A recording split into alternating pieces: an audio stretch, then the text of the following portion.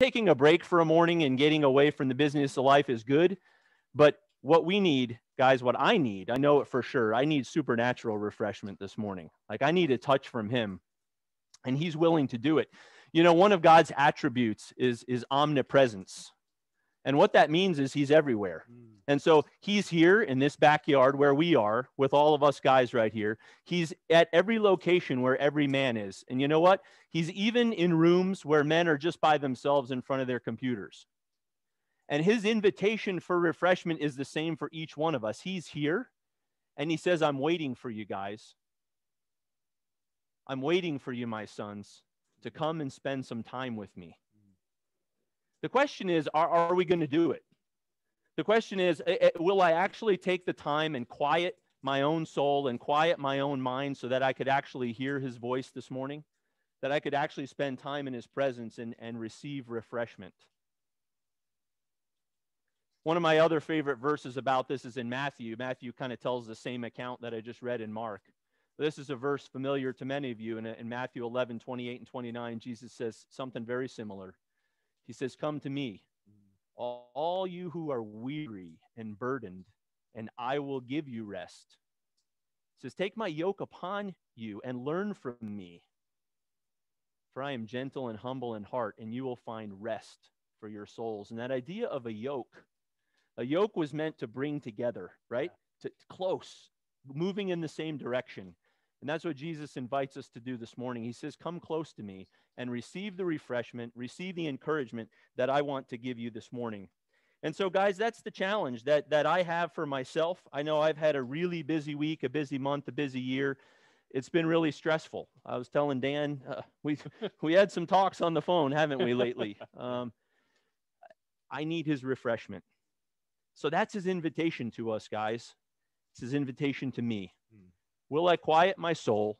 Will I quiet my mind? Will I accept his invitation this morning to refresh? So I'm going to pray a minute and invite us to, but before I do, I just want to take a moment of silence where we would each have an opportunity to reflect on that, about where our own hearts are. And maybe ask him to do something this morning to provide refreshment. So would you guys join me in that a minute? Just close your eyes, each of us individually.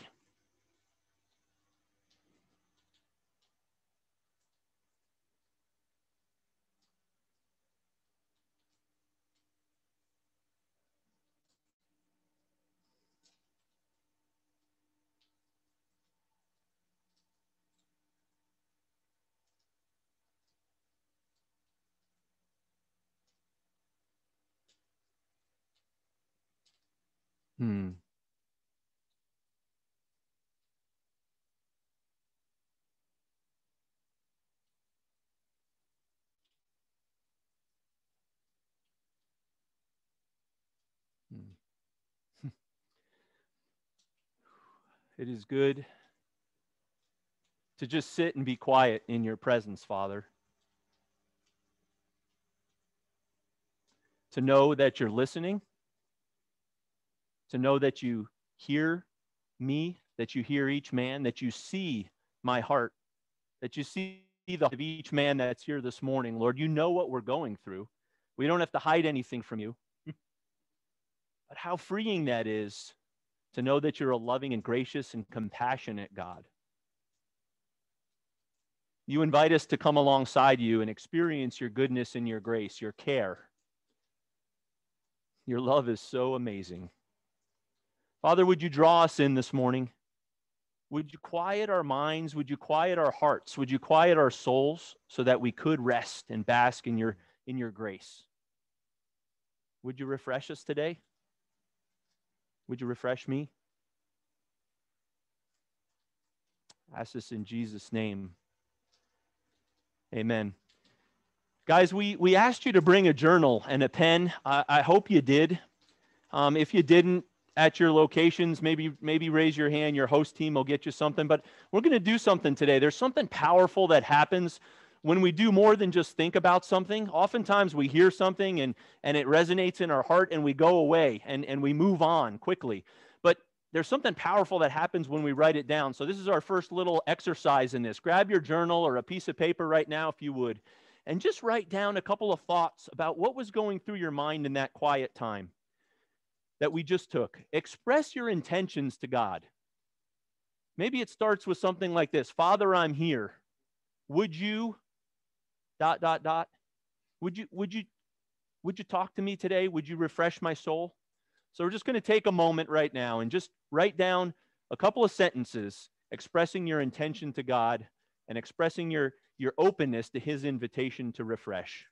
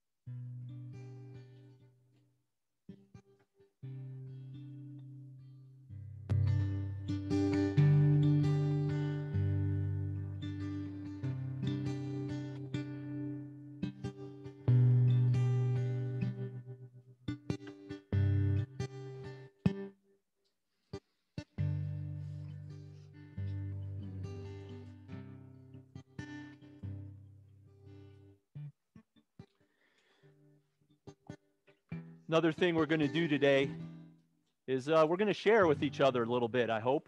I hope you'll take that opportunity to do that. You know, a couple of things I just wrote down. You know, Father, I'm here.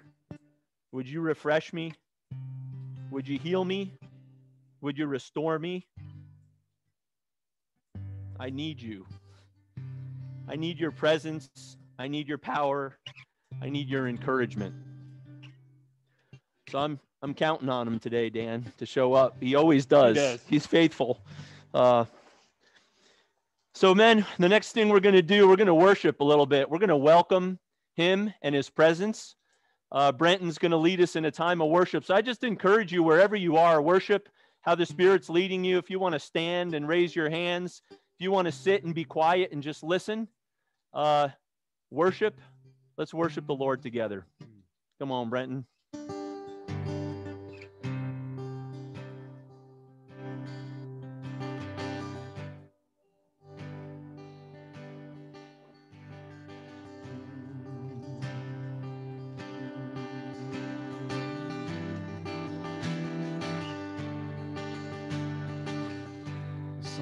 Overcome, seated above, enthroned in the Father's love. He's destined to die, poured out for all mankind. God's only Son, God's only Son, perfectly spotless one. He never sinned, but suffered as if he did. All authority,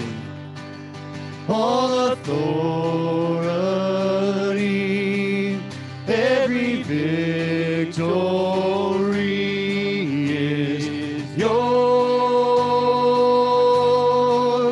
All authority, every victory is yours.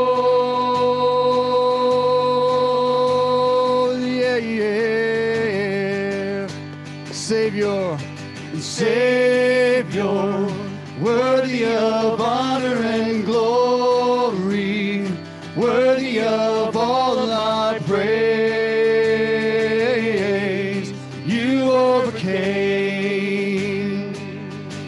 Jesus, Jesus, awesome and powerful forever. Awesome and great is your name. You overcame. Power in hand, power in hand, speaking the Father's plan. Sending us out, light in this broken land.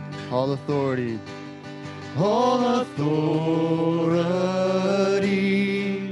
every victory is yours. All authority, every victory is yours. Yeah, yeah. Savior, Savior, worthy of honor and glory, worthy of all my praise. You overcame. Jesus, Jesus, awesome and powerful forever. Awesome and great is your name. You overcame. And we will overcome by the blood of the Lamb and the word of our testimony. Everyone overcome again.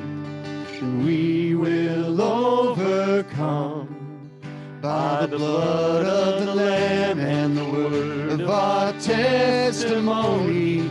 Everyone overcome. One more time, we will. And we will overcome by the blood of the Lamb and the word of our testimony. Everyone overcome. Savior, worthy of honor and glory, worthy of all thy praise. You overcame. And Jesus, awesome and powerful forever. Awesome and great is your name. You overcame. Jesus, awesome. And Jesus, awesome and powerful forever. Awesome and great is your name. You overcame.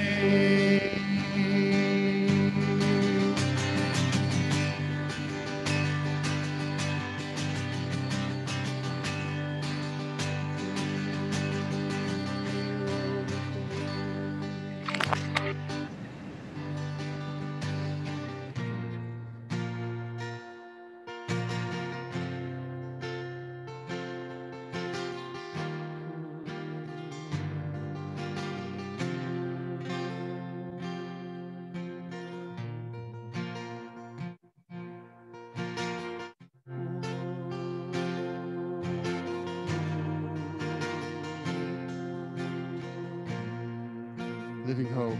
How great the chasm that lay between us.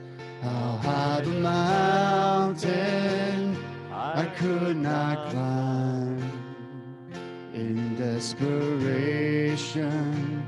I turned to heaven and spoke the word into the night. And through the darkness, your loving kindness told through the shadows of my soul. The work is finished, the end is written. Jesus Christ, my living hope. Hallelujah,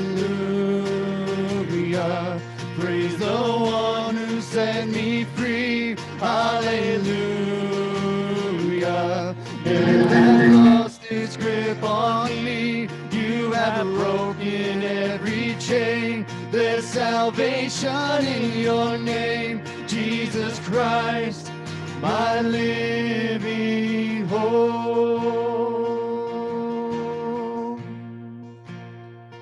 Who could imagine such great a mercy? What heart could fathom such boundless grace? The God of ages stepped down from glory to wear my sin and bear my shame. The cross has spoken, I am forgiven. The King of Kings calls me his own. The beautiful Savior, I'm yours forever. Jesus Christ, my living hope. Hallelujah, hallelujah, praise the one who set me free. Hallelujah, death has lost its grip on me. You have broken every chain. There's salvation in your name, Jesus Christ, my living hope. Then came the morning that sealed the promise. Your buried body began to breathe. And the silence, the roaring lion declared the grave has no claim on me. Then came the morning that sealed the promise. Your buried body began to breathe. Out of the silence, the roaring lion declared the grave has no claim on me. Jesus, yours is the victory. Hallelujah, praise the one who set me free. Hallelujah, death has lost its grip on me. You have broken every chain. There's salvation in your name, Jesus Christ, my living hope. Hallelujah, praise the one who set me free. Hallelujah, death has lost its grip on me. You have broken every chain. There's salvation in your name, Jesus Christ, my living hope. Jesus Christ, my living hope. Jesus Christ, my living hope. That was good. That was really good. Mm.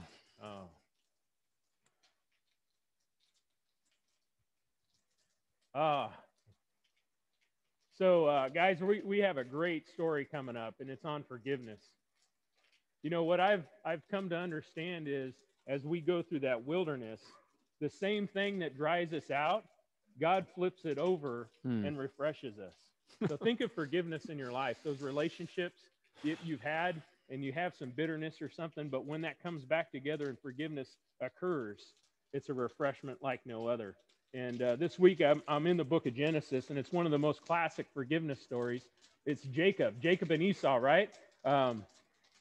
Jacob had stolen Esau's blessing, the older brother's blessing, and Esau was so mad he was going to kill his brother. Talk about a bitterness, a root of bitterness in a family.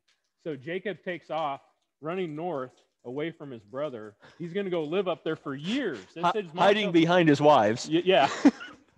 So he's going to go up there for years until his brother cools off, and then he can come back, and hopefully his brother will forgive him.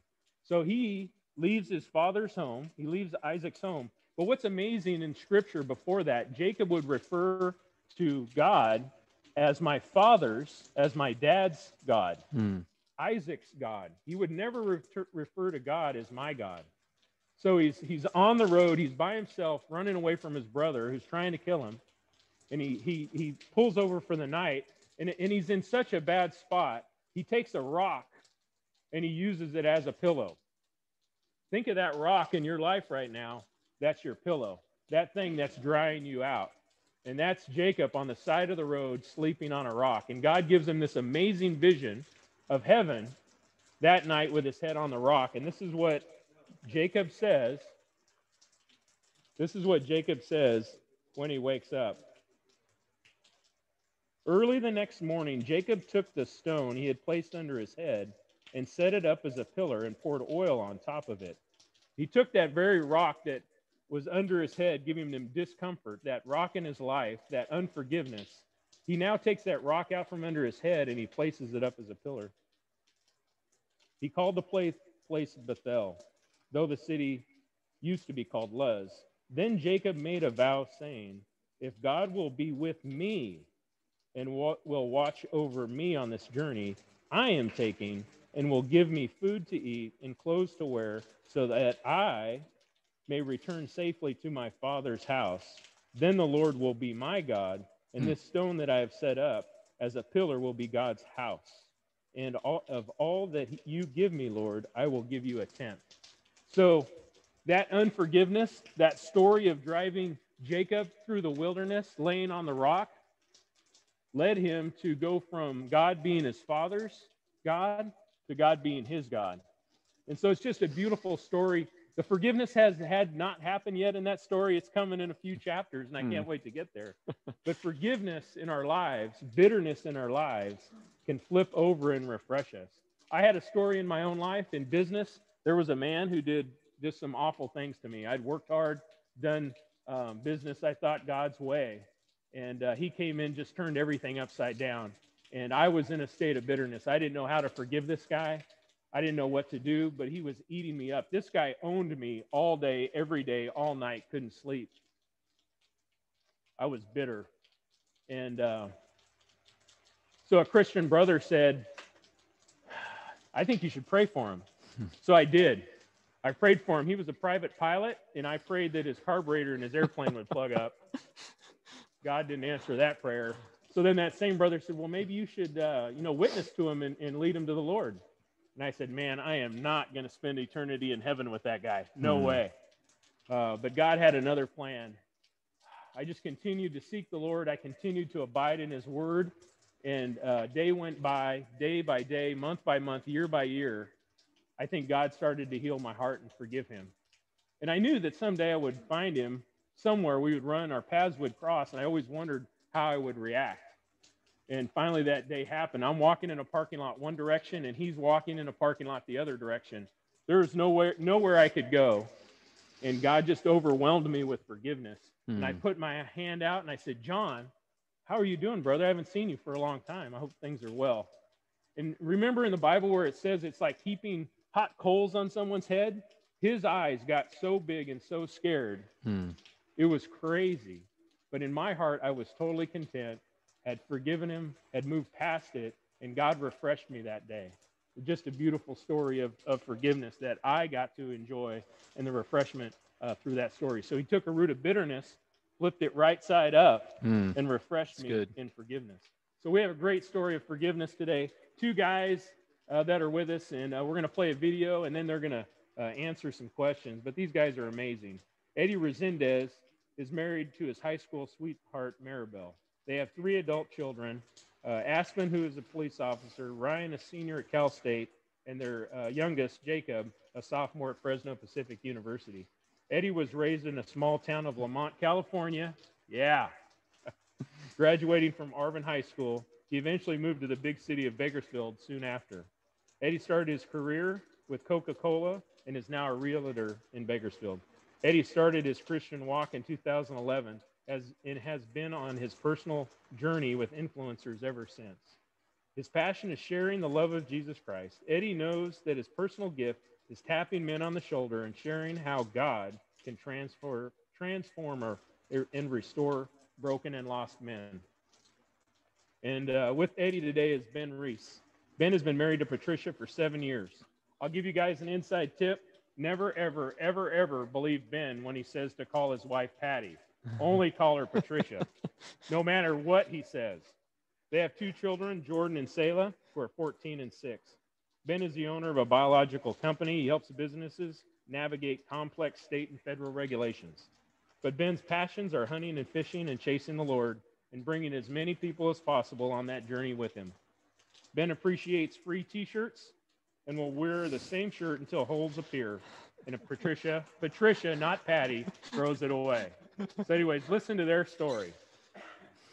Yeah, so how I remember the story is I was in college. I was going to BC at the time. You go to parties, you go to this stuff, and there just happened to be a bar that was opening, like a grand opening, and everybody had fake IDs or whatever. So we walk in, and I was like, wow, like this is crazy. Like you can't even walk around. This is not even any fun. So about 25 years ago, my friends and I, and along with my brother, went out to a bar in Bakersfield. My brother was underage, and I was just about 21, 22 years old at the time.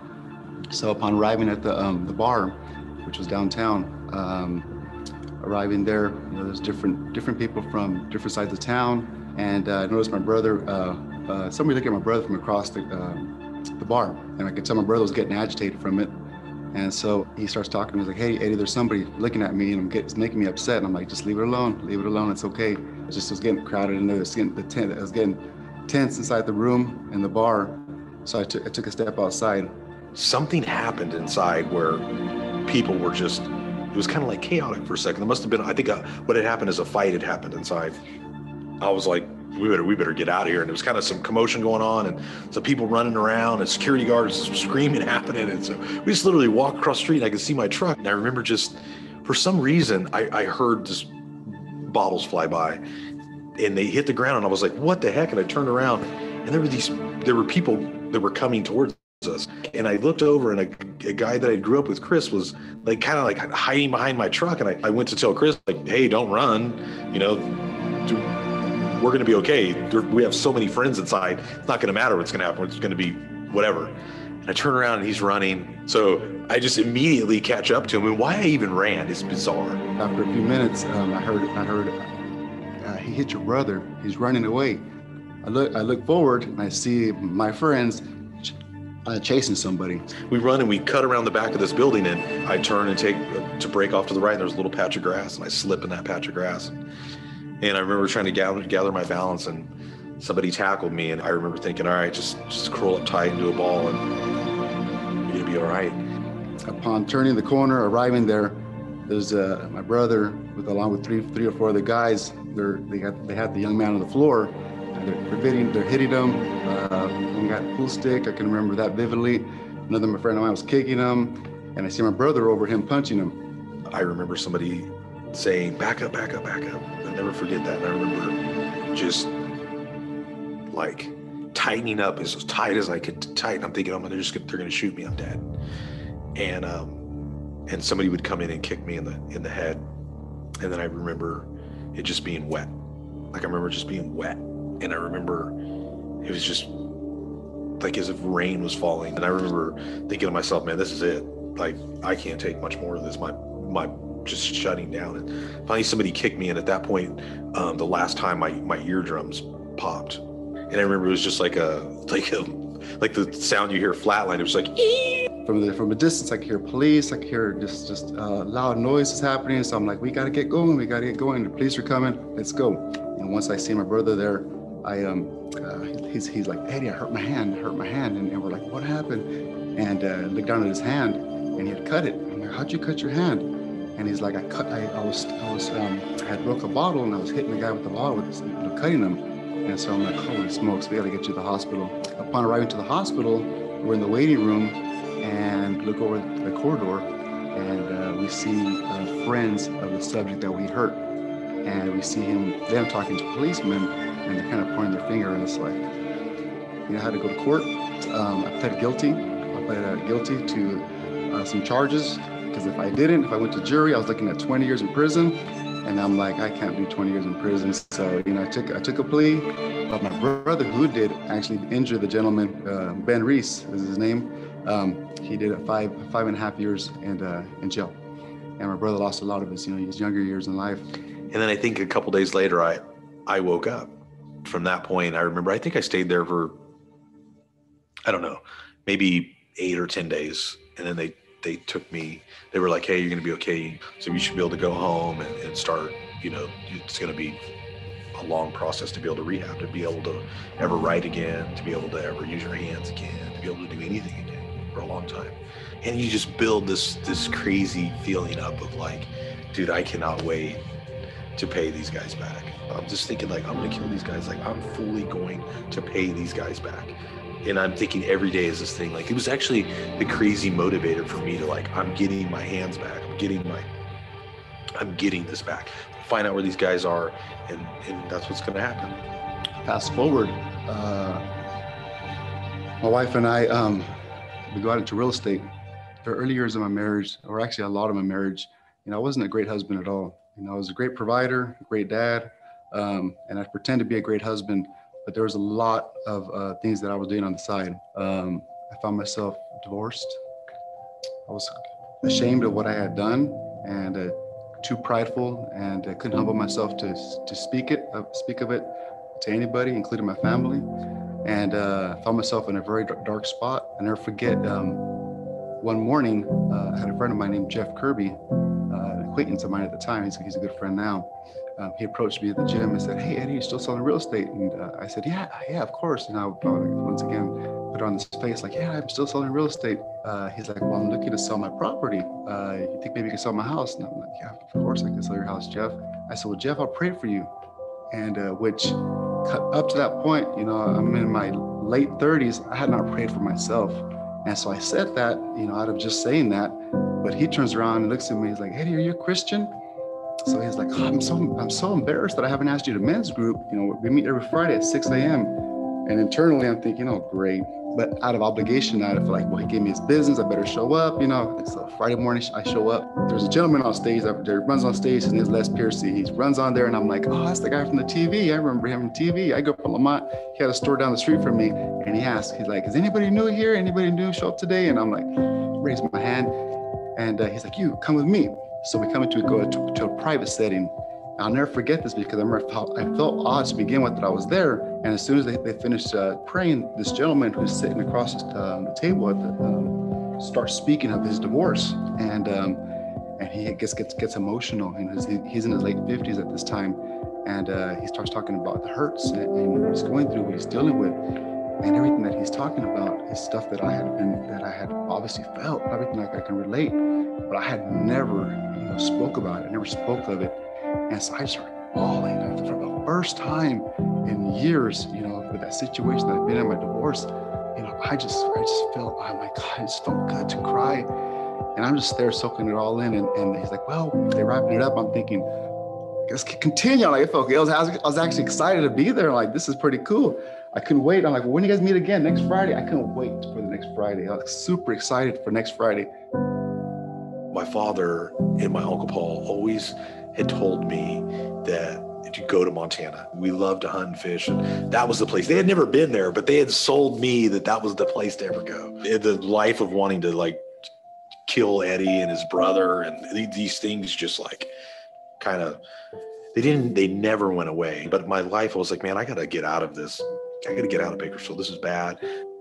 I go to Montana and start my life. I go to school there, but my life is constantly in turmoil. It's constant stuff. My cousin Collins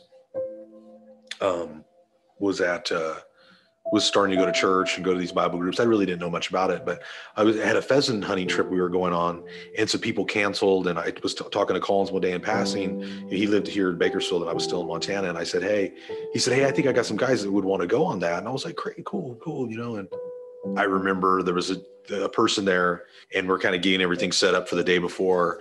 And I was like, "Hey, man, what's going on?" And this guy says, "Man, do you know much about these guys that are coming?" And I'm like, "No, what are you talking about?" Dude, these guys are crazy Christians, dude. Bible thumpers. They just, and I was like, "What? Like, what are you talking about?" You know, and he's like, "Oh, dude, these guys, it's big time," you know? And I'm like, what I'm thinking to myself, what have I got myself into? This is so not me. And what is this? Sure enough, Les and his crew show up of Bible thumpers, I would say. And I go to this journey group, and I remember I was listening. It was an overnight deal, and we were at this ranch, and all these guys are telling their stories of, you know, their struggles. You know, then that morning, Les is like, "Hey, it's your turn to go," and I'm like, okay, just give them a, you know, give them some of their stuff, because even though you've never done some of that stuff, I started to talk, and then I just remember saying everything I've ever done, and it wasn't what any of them did or said to me, but it was in that moment that I was like, dude, I'm free. There's no more darkness. I remember early, I would be like, "God, why did you even let me get to this point? Like, you could have taken me off this earth a long time ago for what I did to your people, like how I hurt. Like, I don't even know why you would forgive me. They say you do, your word, I read it, but why? Like, how? Like, who? What is this?" And man, I'm just so in love with God, just so in love with like what he does. And I remember I'm still finishing stuff up in Montana because I messed everything up there completely, just ruined everything I've ever touched. I'm actually going to move back to Bakersfield at the time. I'm actually transitioning already to come back to Bakersfield.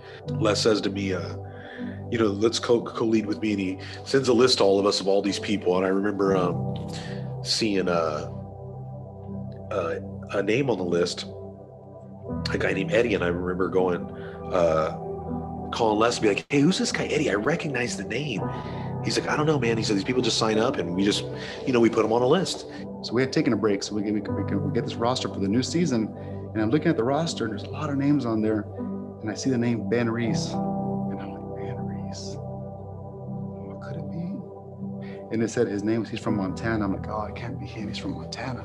So I'm looking across. I'm like, could it be? And I gotta remember 18 years had passed. I'm like, it was night whenever, it was dark whenever everything took place. And I'm like, I just couldn't, no, I'm like, no, it's not him. It's not him. And then I thought to myself, wow, I do know this guy. I recognize his name. There's no way. There's just no way. I was like so anxious. Like, I don't even know why I was anxious to ask him. But the time couldn't go any slower during the journey group. So we went through our session, wrapped it up, and I'm getting my Bible and get my stuff put together. And when I look up, I see him coming towards me. I say, "Hey, Eddie, can I talk to you?" And he goes, "You Eddie Resendez?" And it took a second for me to be like, "Yeah, I'm Eddie Resendez." And then he said, "Where are you from?" He said, "I grew up in Lamont." But it was just, he just wouldn't look at me. He just kept looking down. And as soon as he said, "Where are you from?" You know, for some reason, when I'm asked that, I'm like, oh, there's meaning to that. Where are you from? And I just kept, my heart kept wanting to just jump out of my skin. I felt like it. I was like, this is it. This is him. And I said, "Hey, you have a brother?" And he's like, "Yeah, my brother Gabriel. Do you know him?" And I said, "Yeah, I know your brother." And he looks up at me. He says, "It's you, Ben. It's you." And instantly, I'm like, I said, "You're Ben Reese." He's like, "I'm Ben Reese." And I said, "Yeah, Eddie, it's me, man." And I wanted to say the first words to him. And he said, "Man, the last time I remember seeing you is we just left you in an alley in a pool of blood for dead, man." And the first thing he says to me is like, "Man, I'm looking forward to meeting you and hoping to meet your brother." I said, "Man, Eddie, it was a long time ago, dude, when you and your brother did that to me. But you're forgiven. And dude, life goes on from this point." And I'm just overwhelmed with like, I'm just thinking, what the heck? You know, it's just so like, I'm just getting this numbness over me or just lost of words. And I'm like looking at him like, what? The craziest part is I wanted to kill this guy and his brother, but to see those thoughts have never reigned in my head, ever since the moment I met him, the moment I read his name on that list. All those years, that thought never came into my mind. All my thought was I just want to forgive this guy. I want to like forgive this guy. And I was kind of like, I was just thinking, what the heck just took place right now? And so I walked out and I called my mom, I called my sister, and I called everybody. Like, you won't believe who I met right now. And you won't believe what he told me, that he forgave me, he forgives me, and he loves me. Well, how can you take something from one spot and 15 years later put two guys in one thing? There's no coincidence with the Lord. He's just that powerful, and then put you both in a group at a church. And never forget the opportunity that I had to bring my brother to meet him, and my dad to meet him at M24. And I got a chance to introduce them and you know, to see Ben and my brother, you know, shake hands and then hug. And so it's been really neat. It's been really, really neat to be able to share life on a whole different level with Ben and his family. And I think how big God is, and his plan was so impeccable with this thing that one day that Eddie and I would do this and become friends, and our families would be friends, and we would hang out, and they would watch our dog when we go out of town and love on us, and that God took such pain, such tragedy, such loss. I say this to people, I've never seen God's face and I've never heard his voice. But man, I have seen his power, like power beyond no avail.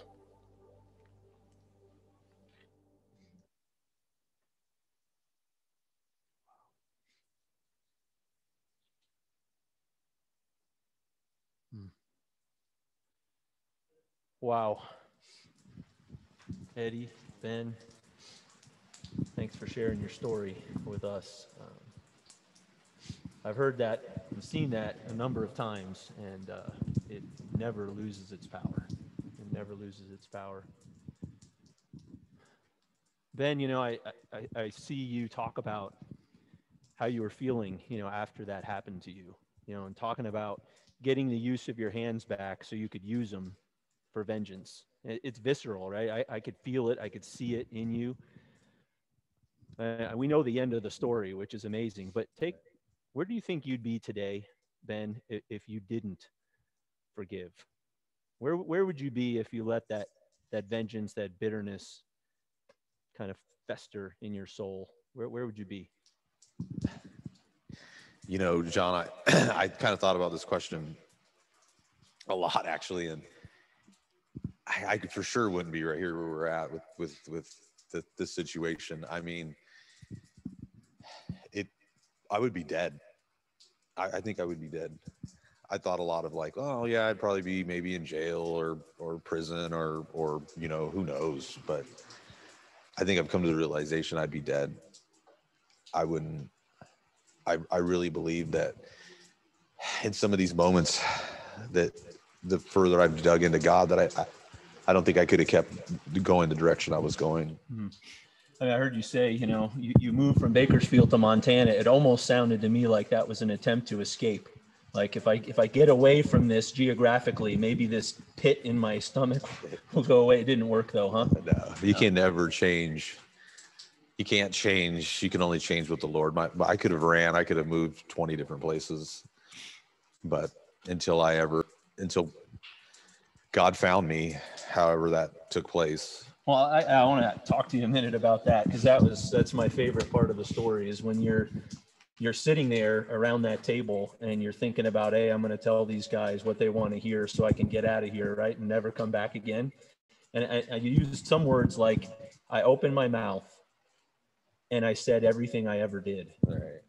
And then you said there was no more darkness, there was freedom. So how does that happen, right? How does it go from I want to kill this guy to I forgive in my heart? How does that happen?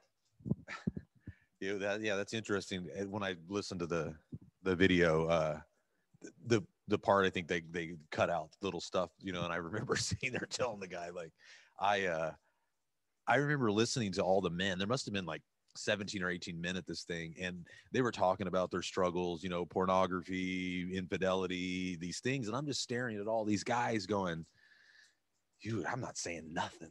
Like, I've done way worse than these guys. Like, this is awesome. These guys are great guys. I mean, and when I was saying that I'm just going to give them some of their stuff, I'm like, this stuff is good. You know what I mean? I'm so much worse than this. And if I tell these guys what I did, they're going to, because I've hurt people, like physically hurt people in my life. And I kept thinking to myself, which was the enemy speaking in my head, but what if it was one of their children? And then they're going to remember who you were. And so I just remember being like, all right, I'm going to sleep. And as soon as everybody goes to sleep, I'm going to fake asleep that I'm out of here, man. I'm going to get out of here. And then that morning I woke up and that's what happened. I got up and said, hey, it's your turn. And I started to talk, and it was a complete lie, like my entire life, to just like say something. Then it just all, it all came out. And then it was that feeling where God's like, now, son, come on, you're free. So you experienced his forgiveness of you, and you're then able to forgive a guy like Eddie and his brother, Gabriel. So Eddie, what did it feel like to, I remember this, I was there in this environment when this happened. I remember hearing the buzz of, hey, what's going to go down? You know, it was still like, what's going to happen? And I remember that. So Eddie, what was it like to hear those words from Ben? You know, you said it, you called people, you said, he forgives me, and he said he loves me. What was that like? What has it done to you?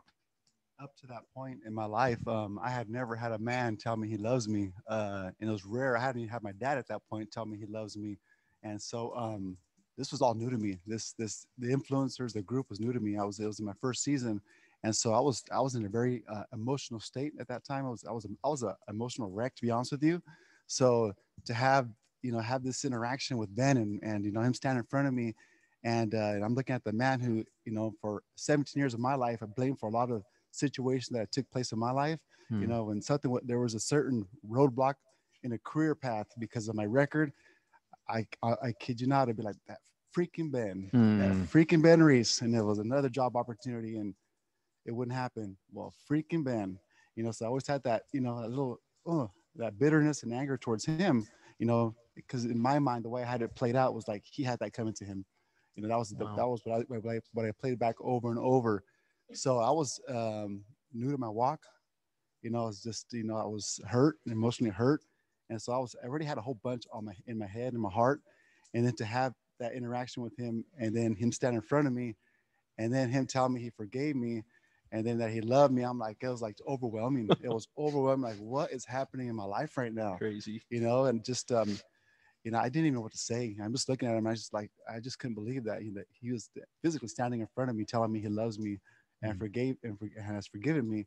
And so I remember taking his hands. And looking at his hands because were the wounds that he had. And I'm like, I just felt so much guilt. There was so much like just emotions that ran through me, but there was no words. I can really speak no words. I'm like, can we talk about this later? I just wanted to I wanted to run. Like, it's not real. Surreal, right? Surreal. Guys, I hear this story, see this story, and as I was listening to it again between you guys, I thought about a fork in the road, and how that event that night in front of that bar was a fork. It was. But really, the fork, the true fork that made the eternal difference is what you did with it 18 years later, right? If you had chosen not to forgive each other, you already said where you would have been, and you probably feel the same way. But right. So that fork in the road of forgive or not forgive is so critical. I just see that in you guys. And forgiveness isn't a one and done thing, right? It plays out in our life since then, right? In our marriages, in our home, in our workplaces, whatever. So I just want to give each of you an opportunity to just share quickly, how has that theme of forgiveness changed your life since then in other relationships? I'll let you go first. No, I did think about this because I was actually going through a study of the book of Nehemiah, and the question was asked, who have you not forgiven?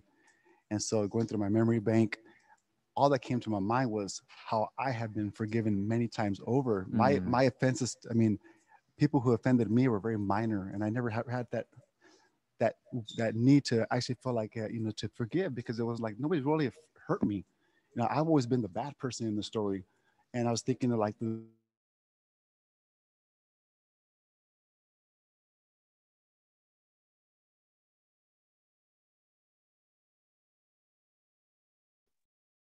Well, fellas, clearly the main location and speakers have gone dark on us. Because we have several resources there, and from Oscar sends me a note, we had a power outage at Steve Webb. Hold on a second, guys. We just had a breaker trip. So give us a couple minutes. The power just completely went out here at the main site. All right, Gary, we got you covered. Very good. We can see you now on one of the main locations. As I was saying, I was thinking back of my life and how I had been the one that's always offended people. And so in that thinking that, I'm like, God, you're such an amazing God, such a forgiving God. And there was a point in my life where I'm like, man, I felt like I wasn't punished enough. Like I'm thinking I've done all this bad, but my punishment hasn't been enough. I'm like, this is too good. I'm in an amazing group of men who are loving me, who are just, pouring their hands on me and getting me closer to you and teaching me how to walk as a real man. And I had Ben, telling me he forgave me. So I was thinking, thought of God's love, God's love and that ultimate sacrifice of his son to bear a lot of Eddie's sins, a lot of all Eddie's of them. sins, all of them, and so I just, it just amazes me. And I'm just so thankful. I'm just so thankful where I'm at right now. And it's been, it's all God's hand. And now looking back at it, Tyler mentioned earlier, he's like, he could see around the corner, Eddie. At that moment in time, you feel like it's the worst thing ever, but he knew what was around the corner awaiting me, and that's what God does. That's what a father does. That's what he does. That's what a father does. He just He's protects. so good. He protects and loves, but he running through the mud for a little bit, but yeah, where I'm at right now, I'm truly thankful. I know you said early in your story you got divorced. What happened then? So I got divorced. Who are you married to now? So I married my high school sweetheart, and we got divorced for 4 years. She divorced me, rightfully so. She divorced me for not being the husband I should be and who I was called to be.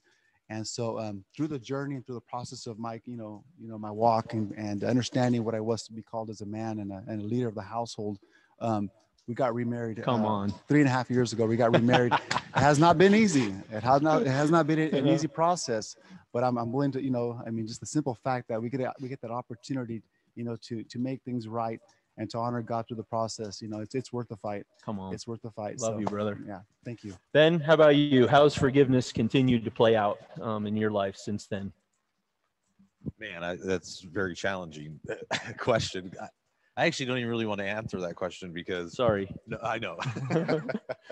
It seems like I get really hard questions and Eddie gets really easy ones. So I asked him the same thing. Yeah, I know, but it's just he's got a better answer than me. So no, you guys, I can only say that this forgiveness thing it's crazy and it's tough. I truly I'm exhausted. I can tell you that that we relived that video and walked down there, and I remember standing where his brother said, "I remember where it all happened." And we're standing in this spot where I was left, and I just thought of what came into my mind at that point was, my heart. God said, "Ben, do you see? Can you hear me? My word is alive." And he said, "I make all things good." Whoa. All things good. And though you know the verse better than I do, but I hit it on my phone because I thought of it this morning and it says, and when you know that for those who love God, all things work together for good, for those who are called according to his word. And that night, that was pure evil. But I was evil too. But God turned everything and made it for his good. And he said, "Ben, My word is alive, and you've just saw it with your own eyes. Come on. And you guys, I can tell you, even in this moment, it's the hardest times of my life. And I love the Lord with all my heart. I serve the Lord with all my heart. And, I've had to have some big forgiveness in the last little bit, for forgiving my wife for things that have happened.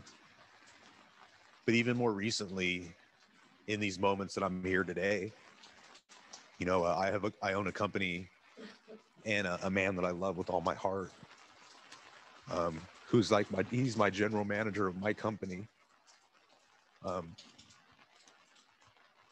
fell off and got sideways with drugs while he's running my company. And I look and I'm like, God, what do I do? And he's like, Ben, you forgive him and you keep moving. And he's here today, still working for me. And God is like, and I'm a table servant that serves people today. And I have to serve this man. And I said, God, am I not humble enough that now you make me serve this man? And he says, my heart is, no, Ben, you're not humble enough that you even have to ask me for that.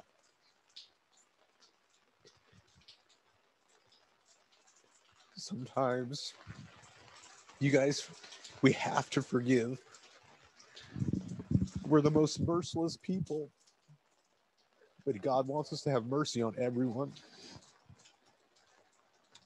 And so, it never stops, but I'll never stop serving the King. Just in the way. Forgiveness is messy, right? And it's hard. It's tough. But boy, there's freedom in it, right? There's power in it. And guys, thank you for sharing God's story of forgiveness in your lives. That's what it is. It's his story. It's really not yours. It's his story of grace and forgiveness through your lives. So thank you for sharing. And men, what we want to do now, as I mentioned earlier, is we want to pause for just a minute, and we're just going to take a moment of silence in our own minds and think about this theme of forgiveness. Maybe ask the Holy Spirit, where is this theme relevant right now in my heart, in my mind? So we're going to pray individually, I think, and then I'll pray us out of that time.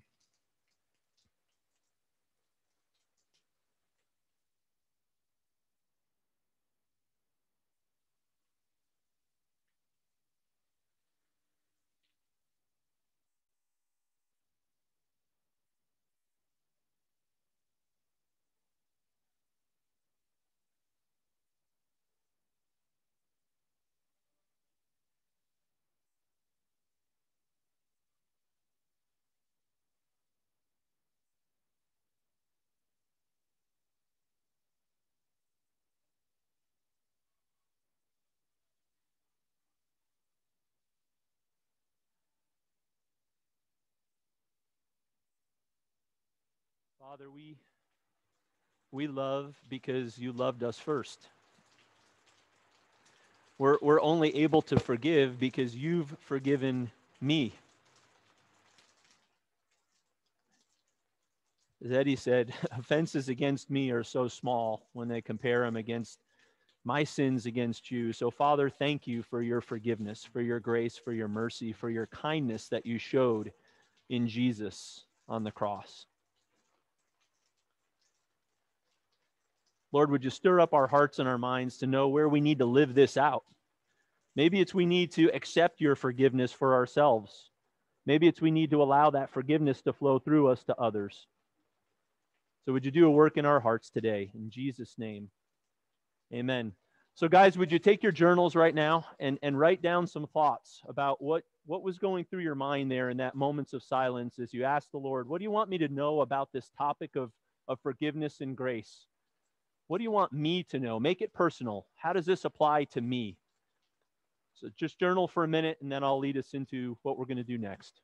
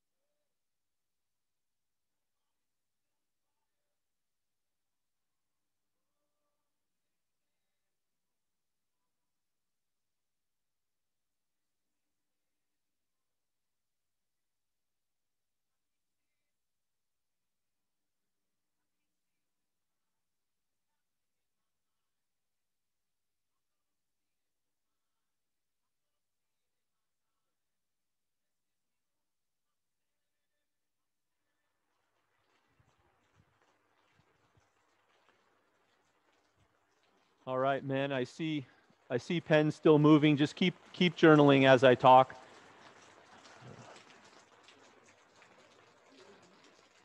What we want to do next is move into a little time of sharing at your tables. You know, you've been placed at these tables with guys that we'll be with for the morning. And we want to give an opportunity to share with each other what we've been hearing, what the Holy Spirit's been speaking to us about, to me about. Let's make this personal, about forgiveness. And we're going to have a little opportunity later to tell our stories. So right now, let's just really focus on this topic of forgiveness. Do I feel that grace and that forgiveness that the Father offers me? And am I offering it to others? Are there places in my heart where bitterness and resentment are hanging out? And who knows what he'll do? It's pretty cool. So as you finish your journaling, just start at your tables and be bold. I'd encourage us guys, let's share from our hearts on this topic of forgiveness. So go ahead and have some discussions at our tables. So guys, we're going to break up into groups of 4. Okay? So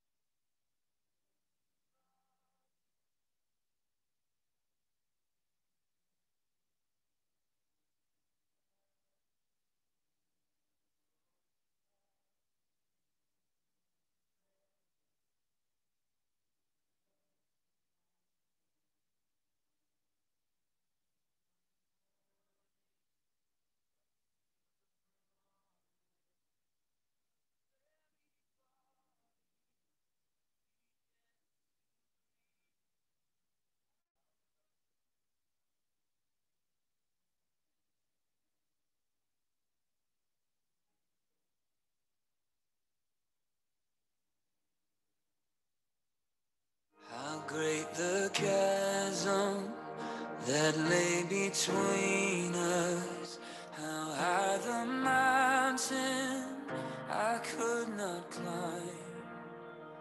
In desperation, I turned to heaven and spoke your name into the night.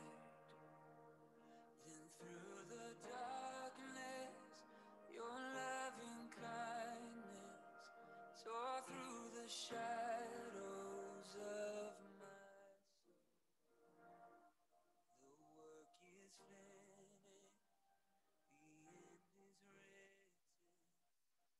Jesus Christ, my living hope.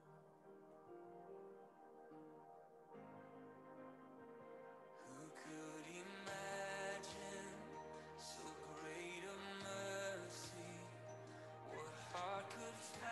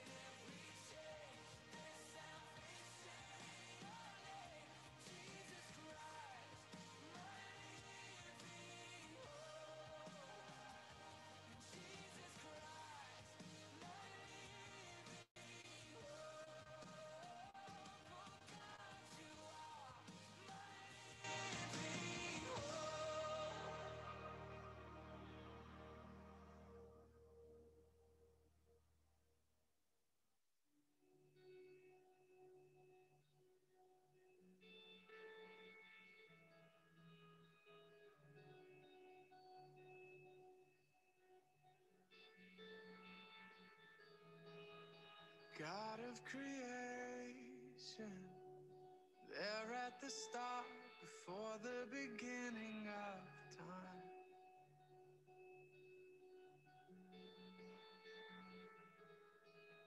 With no point of reference, you spoke to the dark and fleshed out the wonder of life.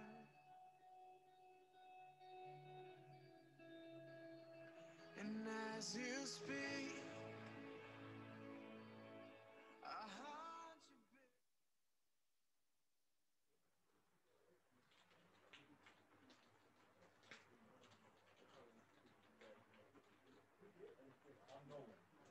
Okay, guys, can you, if you can hear me, give me a wave.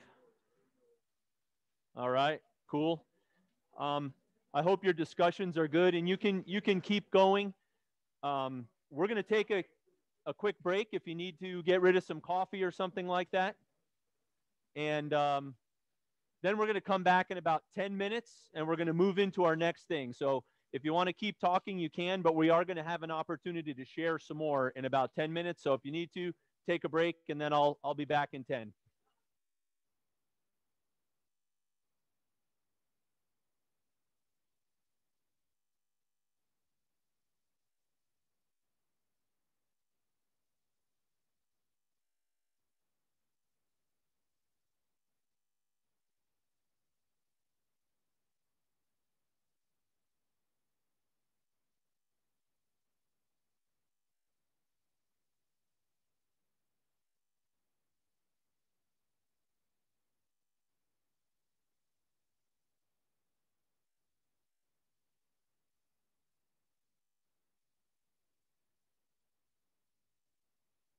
Thanks, Paul. Oh, I pray for Daryl.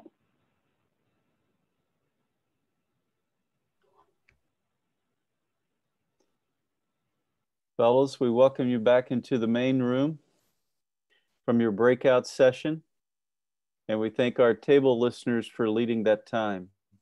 Thanks, men. Bakersfield insignia thing. Okay, guys, some of you that were in your breakout rooms virtually, you can hear me now. Those of you who are listening, you can ignore me because I'm going to say the same thing. We're going to take a 10-minute break if you need to get rid of some coffee or something like that, and then we'll get back on at 9:15 and move into our next thing, which you will not want to miss. So we'll see you in a few minutes. Cool.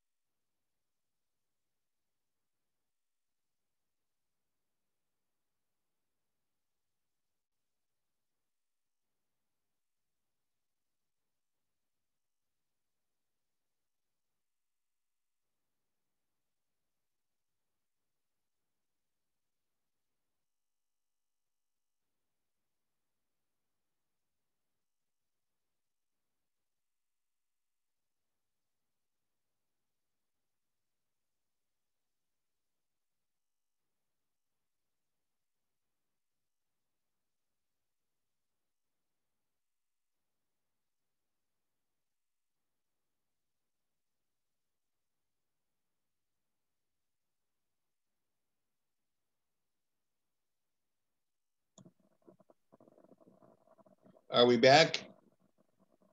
Fellas, it's about time to start returning to your chair or to the couch, to the table. We will resume in just a few minutes. Hi, Daryl. Welcome back. As I said, my computer has just about had it. I apologize. No need to apologize. All good, brother. All good. Just tell David I'll be praying for him. And he can hear you as we say that. So thank you. Thank you, Daryl, and all goodness. Oh, good. All goodness back at you.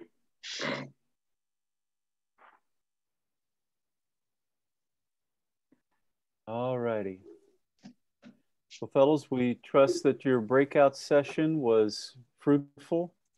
The time, though brief, was shared and that there was prayer in the breakout session.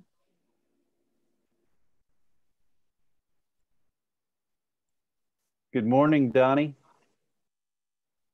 And fellows, to reiterate, if you need to reach or you have questions, go ahead in the chat bar and share your question. We'll try to address that as we walk through the morning together. We want to thank our brothers Eddie and Ben for a powerful start to the morning. More than powerful, very meaningful. We thank our brothers John and Dan for getting us organized and getting us started. And fellows, I hope each of the breakout groups either began or ended with prayer or had prayer over the brother that seemed to need it most.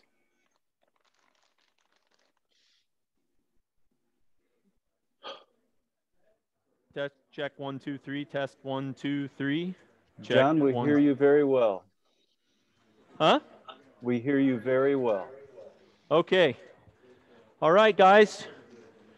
I trust that time was pretty powerful for some. Some of you may have unloaded some rocks out of your backpack. There's different ways to say it, but you know, I love to think about Ben and Eddie's story and how they expressed the relief that came from sharing. So we're going to do some more of that, guys. We're going to actually take an opportunity now to tell our stories to the guys at your table. And some of you may have never done this before, and many of you have.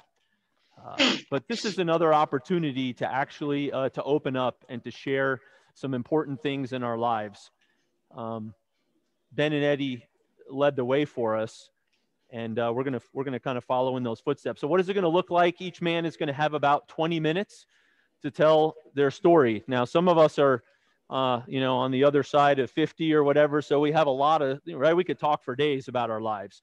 So there's obviously not time to do that. But what we want to do is take a minute or two and share just some things about your life, you know, where you grew up, siblings, stuff like that. But pretty quickly transition into the important stuff. I mean, that's really why we're here. We're here to talk about the things that have shaped us, the things that really have affected maybe our faith journey. Maybe some of the things that we've done, maybe some things that have been done to us that have profoundly affected our faith journey, maybe the way we view God, maybe the way we receive forgiveness or are able to give it to others. And guys, we just want to share that with each other. Like, this is my story. There is no right or wrong story. Some people's stories haven't had huge ups and downs. Others have. There is no right or wrong story. There's just my story and your story and your story. And that's the story that God honors. And he wants to tell those. He wants us to tell those stories. He wants those to be heard. So do that at your tables. Your table listener will keep a timer and give a 5-minute and 2-minute warning, because we do want to respect time. We want every man here is important, and we want every man's story to be heard. So at about 15 minutes and then 17 minutes or so, we want to be done with the story. And then what we're going to do is pray over that guy. So at the end of your story, if you could share something like, this is what I'm really wrestling with right now, this is what I could use prayer for, you can share that, and one of the men at your table will pray for you, and then we'll move on to the next story. So guys, this is an opportunity to answer the invitation to refresh. We can go through the motions. We could stay at a surface level and we can leave from here and say that was a nice time. Or we have the opportunity here to answer the invitation and go a little bit deeper, or maybe a lot of bit deeper, and get some stuff out there in the open. And man, it's a life changer. Guys, I can only say, I have never heard a man say, man, I regret doing that. I've just never heard it. And I have heard tons of stories of men who have said, that's the best thing I ever did. It's the most freeing thing I've ever done. I see head shaking because I know that I see some of you that I've been in the room with you when it happened. So men, let's do that. Let's accept his invitation. Let's take that time to get together. So we're going to do this until 10:40. So it's about an hour and 20 minutes that we have. So if there are 4 of you, we should be in groups of 4. If you're in groups of like 6 or 7 or 8, you need to break down in halves because there will not be enough time. So groups of 4, about 20 minutes per person, including a prayer. And then we'll get back together at 10:40. I'm going to pray us out and let's do it. Father God, we love you. We thank you for your story of redemption in our lives. There may be some here today that story has not yet been written. And today might be the day. But we thank you for the stories that you are writing, portraits of grace. Father, you love us. You've brought us through many things. We've all made many mistakes. We've done stupid things, but you are kind and gracious to redeem those. So would you open our hearts? Would you give us boldness and courage to share things? Would you make the ears at the table receptive and attentive? In Jesus' name we pray. Amen.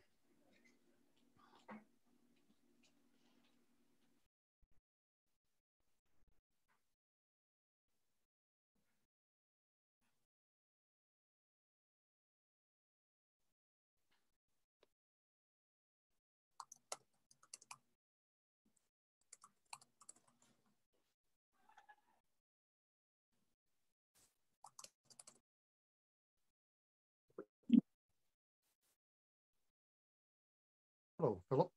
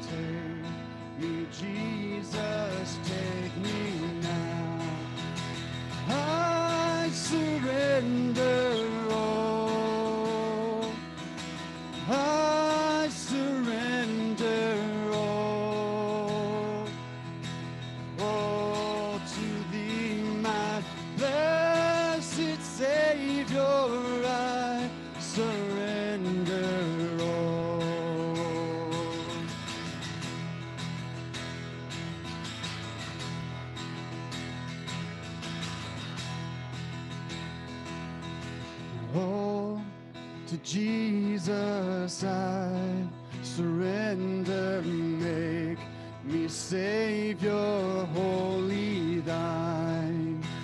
Let me feel thy Holy Spirit, truly know that thou art mine.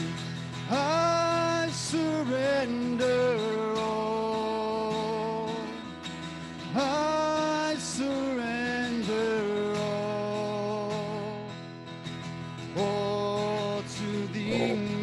Blessed Savior, I surrender all.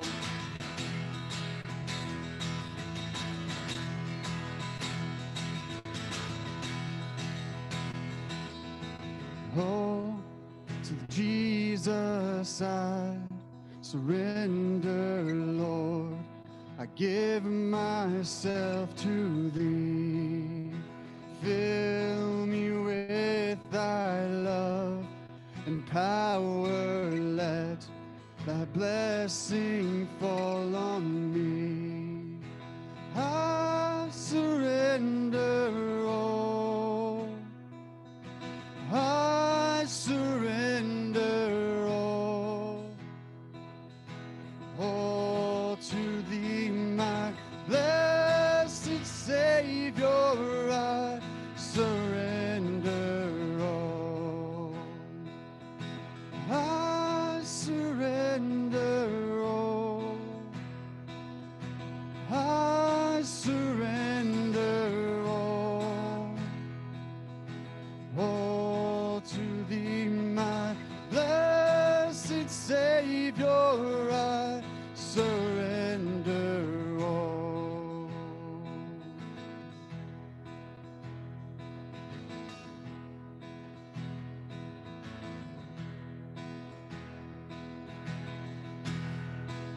Worthy of every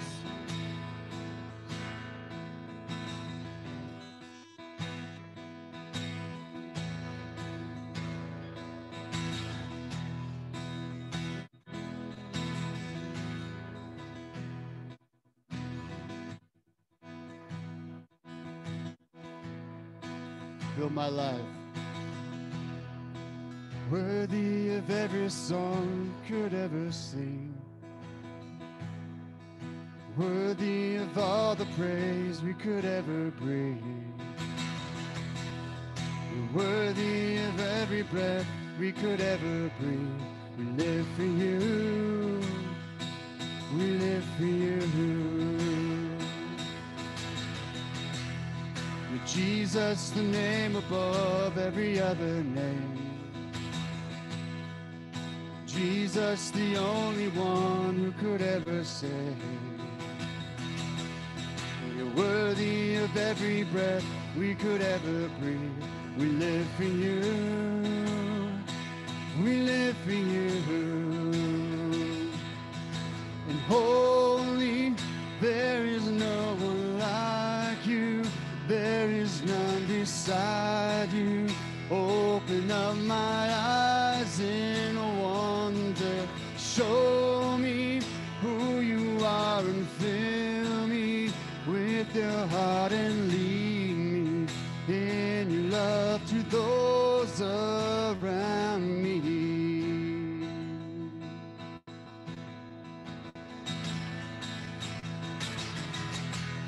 You're worthy of all the breath we've ever seen. You're worthy of all the praise we could ever bring. You're worthy of every breath we could ever breathe. We live for you. Oh, we live for you. You're Jesus, the name above every other name. Jesus, the only one who could ever save. You're worthy of every breath we could ever breathe. We live for you. Oh, we live for you. And holy, there is no one like you. There is none beside you.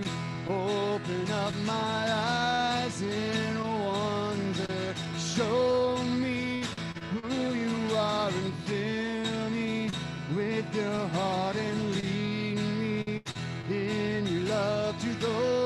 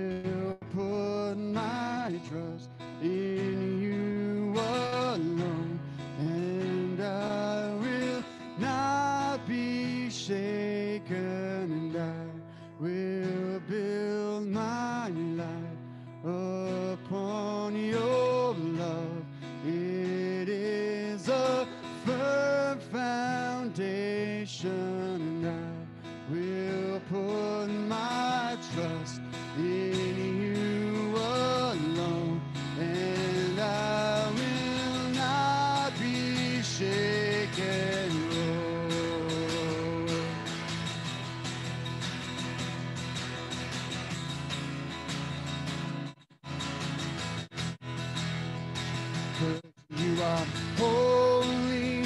There is no one like you. There is none beside you. Open up my eyes in wonder. Show me who you are and fill me with your heart and lead me in your love to those around. You are holy. There is no one like you. There is none beside you. Open up my eyes in wonder. Show me who you are and fill me with your heart and lead me in your love to those around me. I will build my life upon your love. It is a firm foundation.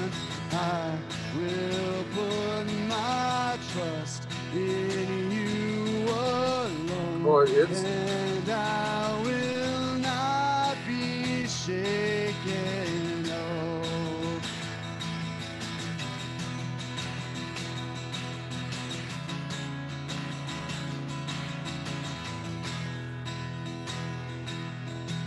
Sing this last chorus with me. How great is our God.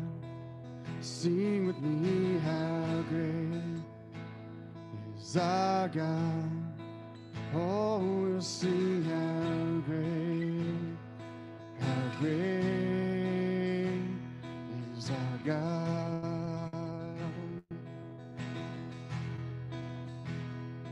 How great is our God. Oh, you be how great is our God. Oh, we'll sing how great is our God. Then sings my soul, my Savior God, to thee. How great thou art. How great thou art.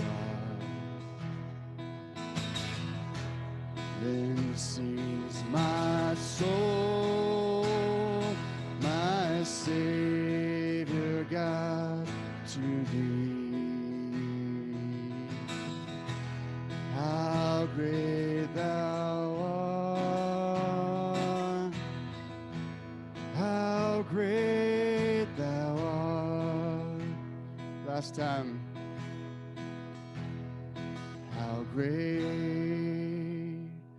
is our God. Sing with me, how great is our God. Oh, we'll see how great is our God. Amen.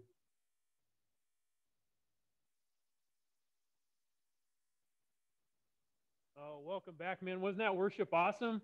Thank you, Brenton. That was great. Wow. Man, I don't know about you guys. We had some awesome stories in my group of 4. Unbelievable. Just to hear God is doing and refreshing all over the place. But I'm not going to lie. Here in Bakersfield, we've switched over from Souly Refresh to Souly Refrigerate. It is cold.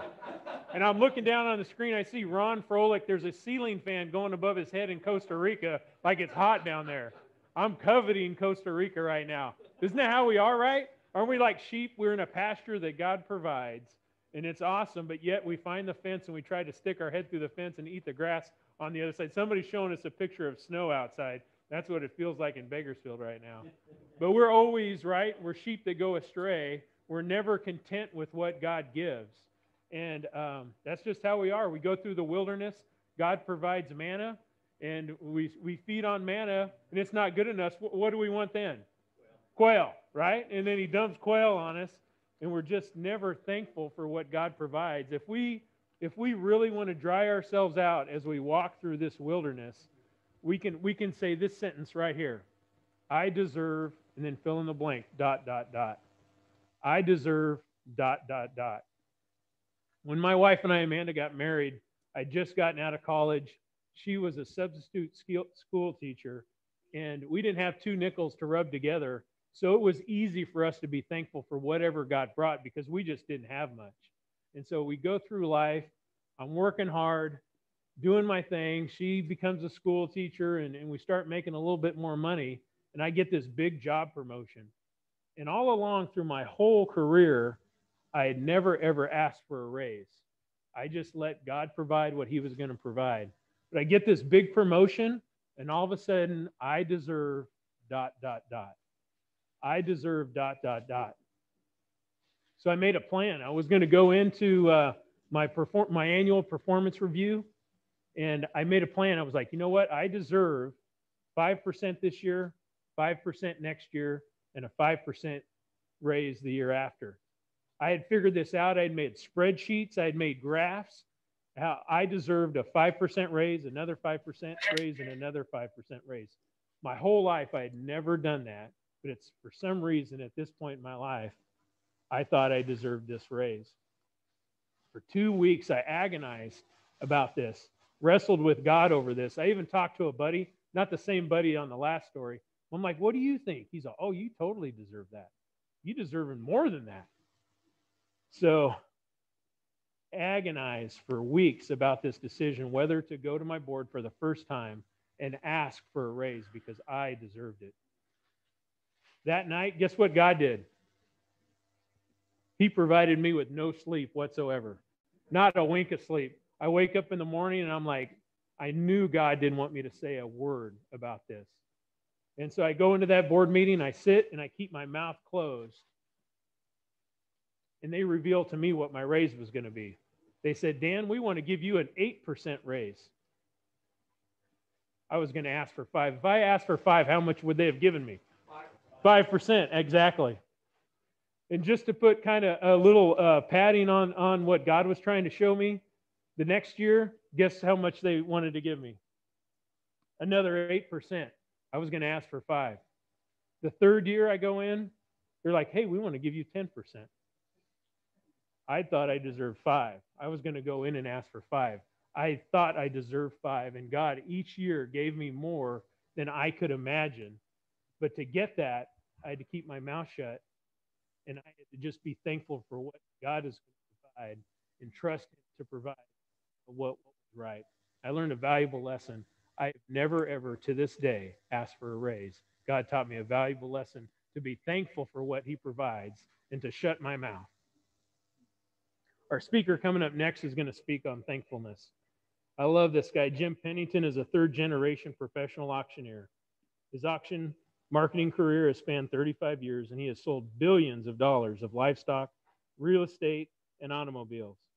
Mr. Pennington was awarded the title of International Livestock Auctioneer Champion in 2000 at an annual competition in Calgary, Canada.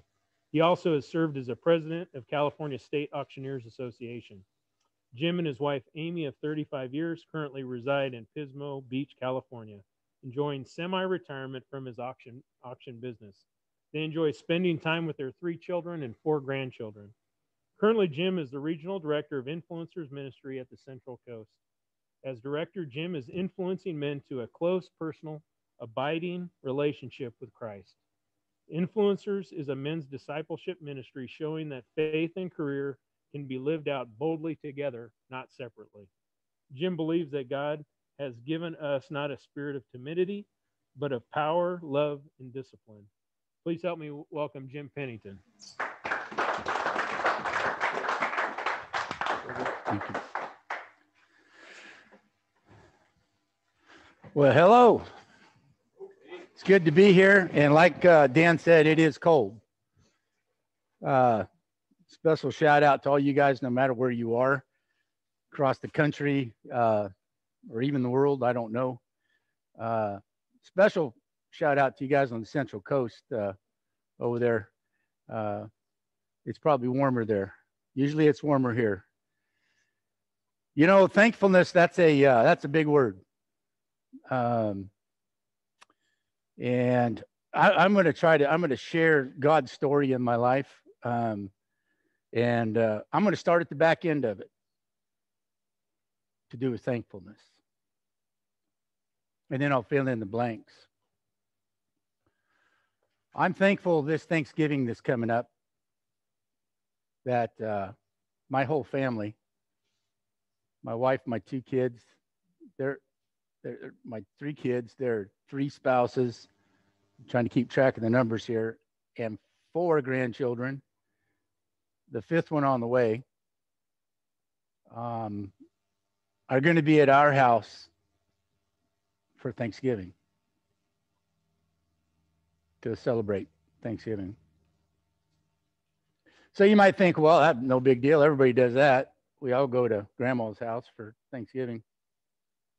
And yeah, it's probably, that's right. But I want to share with you a story of a miracle, a supernatural miracle in my family and in my life, to do with my relationship with Jesus Christ. Because see, if this hadn't happened, the story I'm about to share with you, more than likely wouldn't be meeting this Thanksgiving in a few weeks with all my family. It'd have been impossible. It wouldn't have worked. So yes, I'm thankful for Thanksgiving here in a few weeks. So let me start, I'm kind of your typical Christian. I was. I accepted Christ when I was 10 years old at a church camp. And I truly believe that I did accept Christ. I did invite him into my heart, and I do feel he came, and I believe that. But as time went on, I grew up in a pretty legalistic church. They really, really discouraged premarital sex. They thought it could lead to dancing. No, really. I mean, the more they talked about dancing, and I don't know, maybe it's a bad thing to dance. I don't know. But really? You can't go to a dance. Well, we couldn't do a lot of things. And for those of you that know me, probably the best way to get me to do something, I'm working on this, but the best way to get me to do something is tell me I can't. And the best way to get me to do something I really don't want to do is tell me I can't. It used to be way bad. But, God made me a certain way, and sometimes we are who we are. Well, I was who I was throughout my teenage years, as I'm going to get into here, my 20s. But, first, just let me say, as I went through, I became a rebellious teenager. I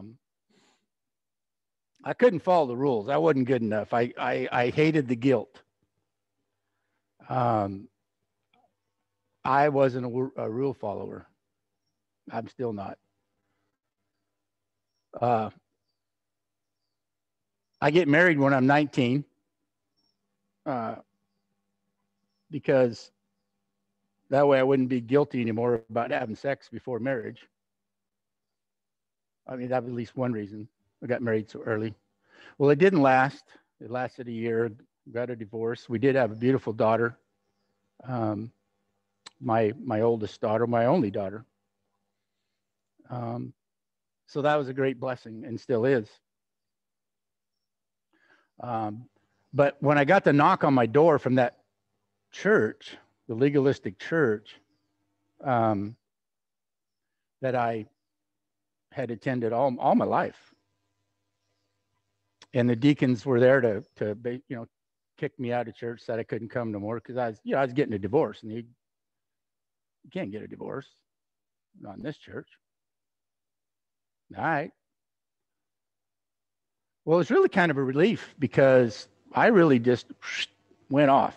I went to what I didn't have to worry anymore about the guilt and about the law and everything. I didn't think I did anyway. And so I just kind of took off in my early 20s. I did the proverbial sow your oats, your wild oats, and all that kind of stuff. Chased a career. And then I met my wife, my current wife, some 5-6 years after that. And got married and had 2 more kids, 2 more boys. And by now, I'll just kind of fast forward. I mean, I'm just, for lack of better, I don't want to tell you all the details to glorify anything, but I chased the world, man. I chased it, and I chased it hard. And I was kind of proud that I chased it harder than most people I knew, because I was pretty prideful. And so I chased and chased and chased, the what the world has to offer, all the success that the world claims is success. And I traveled a lot, ended up with my own private jet. And I went where I want, did where I want, when I wanted, and whenever I wanted to. And tried to make money along the way and party along the way. And that was till I was about 50. Right up against it anyway. And by now, of me after this time of basically living 2 lives. That's what I did. I lived a life here in Bakersfield, where I lived here in Bakersfield with the family and the business, and then I had another life when I left town. And I thought that was real honorable at the time. I wasn't mixing the two. Really thought that. I thought I was fooling everybody. The only person I was fooling was myself. So it all blows up. A little about the way that it blew. I mean, I had retired when I was 40. I'd sold 2 businesses. I had plenty, I thought. Then I really partied hard. I was bored.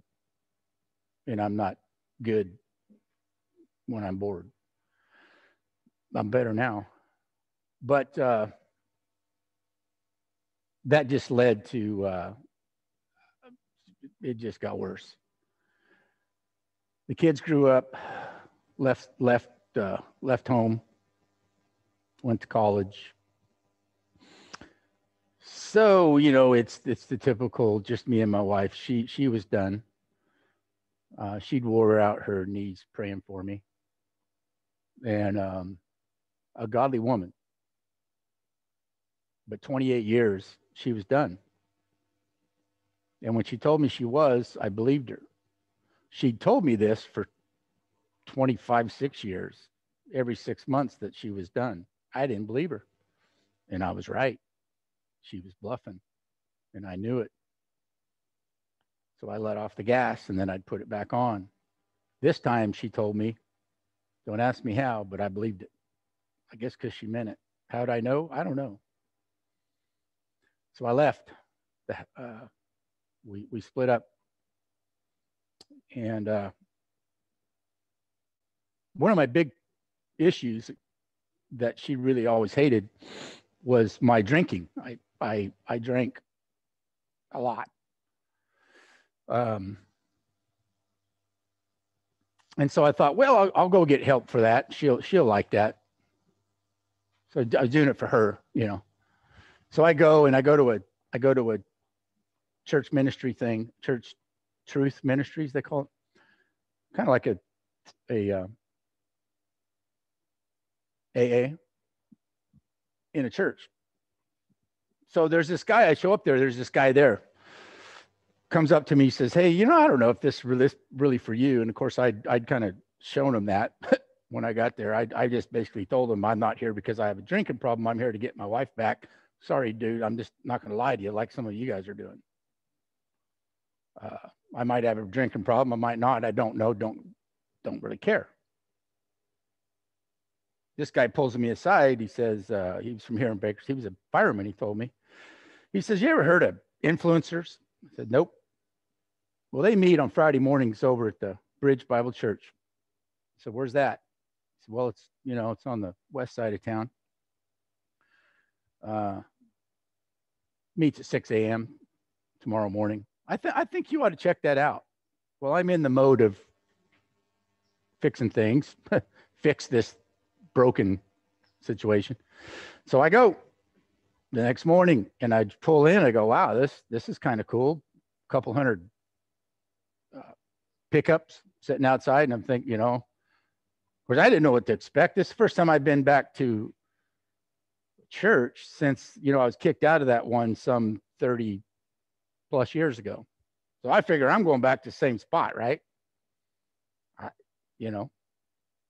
So, but it wasn't. I walked in, it was like, a bunch of regular dudes. They didn't look like church guys, whatever that is. In my mind, what a church guy was. Still don't know what a church guy is, but say it anyway. And the first I run into two guys, Cap and Collins Reimer and Cap Sprillo.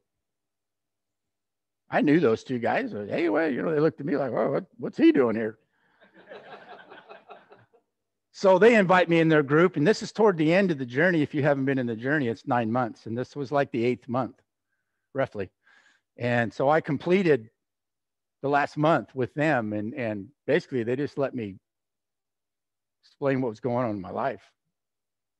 And I hadn't really ever done that before, told another man about my problems or my issues.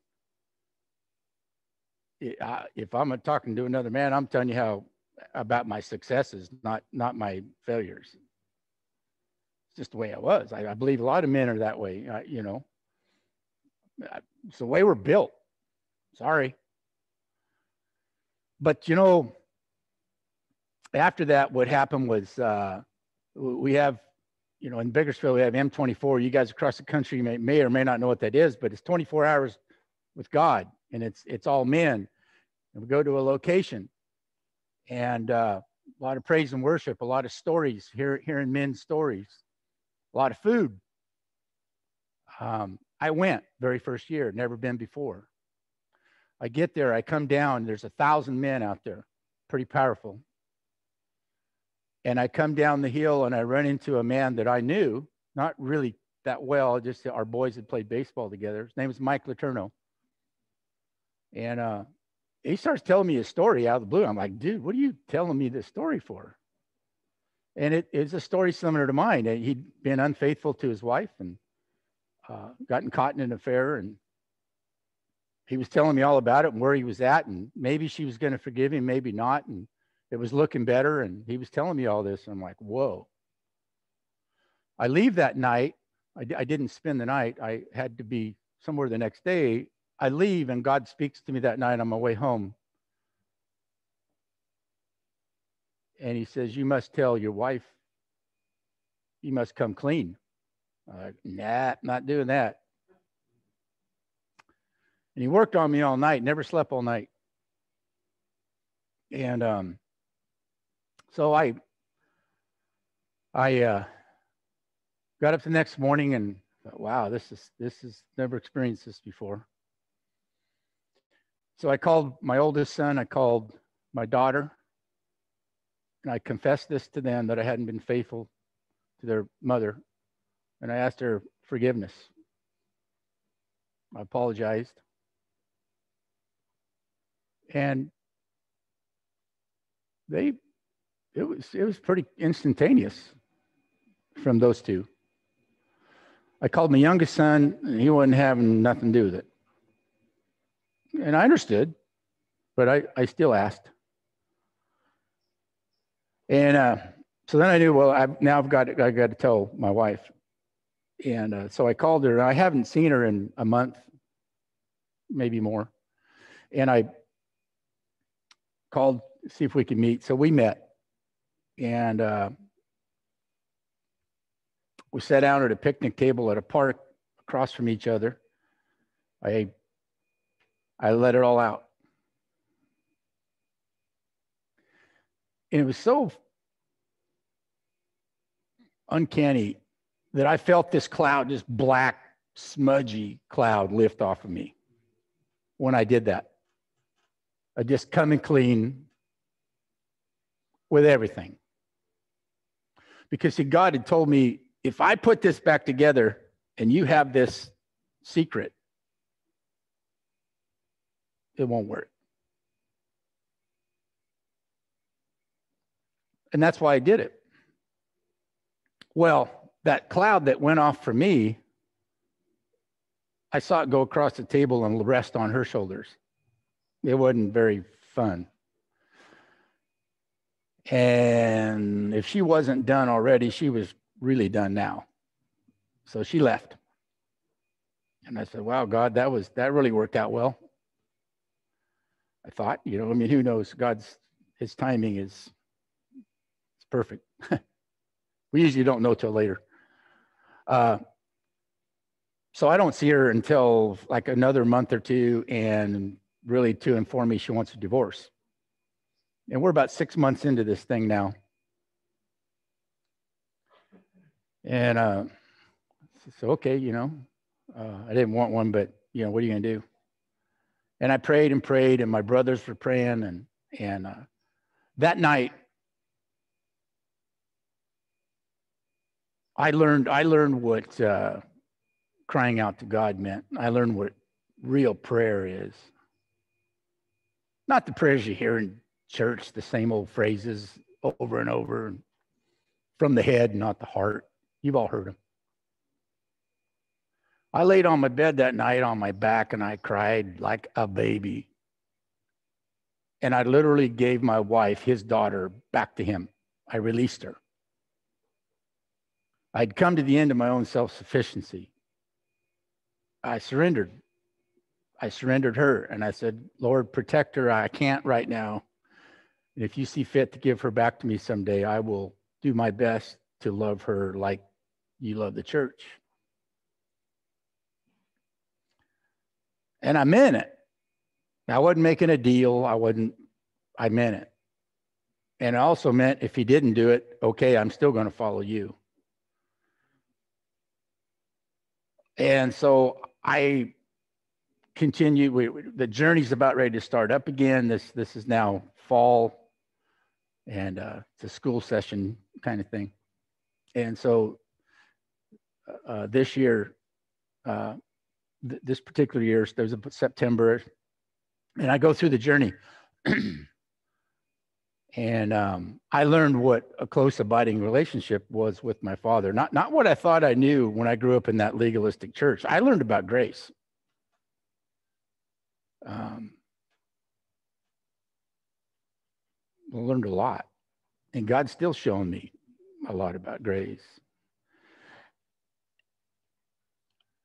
Well, what I needed, I thought, but it was out of my control, was I guess I needed my wife to forgive me, and I needed my son to forgive me, my youngest son. And I knew she wasn't going to unless he did. I knew that. So lo and behold, we're into the next spring. So we're a year, we're probably a good, we're over a year into this separation. And we started kind of seeing each other. We weren't dating, but we'd run into each other. We'd call her. So things were happening. I could see God would just show me light when I got really dark. He would show me some hope. God's good at that. And so my son, the one that hadn't forgiven me yet, went on a missions trip. He's a pastor. Well, he wasn't then. He was in college then, but he is now. And he went on a missions trip to Indonesia for 30 days. And long story short, I mean, he tells this so much, and he's told this. Some of you over on the coast have heard his story at M6.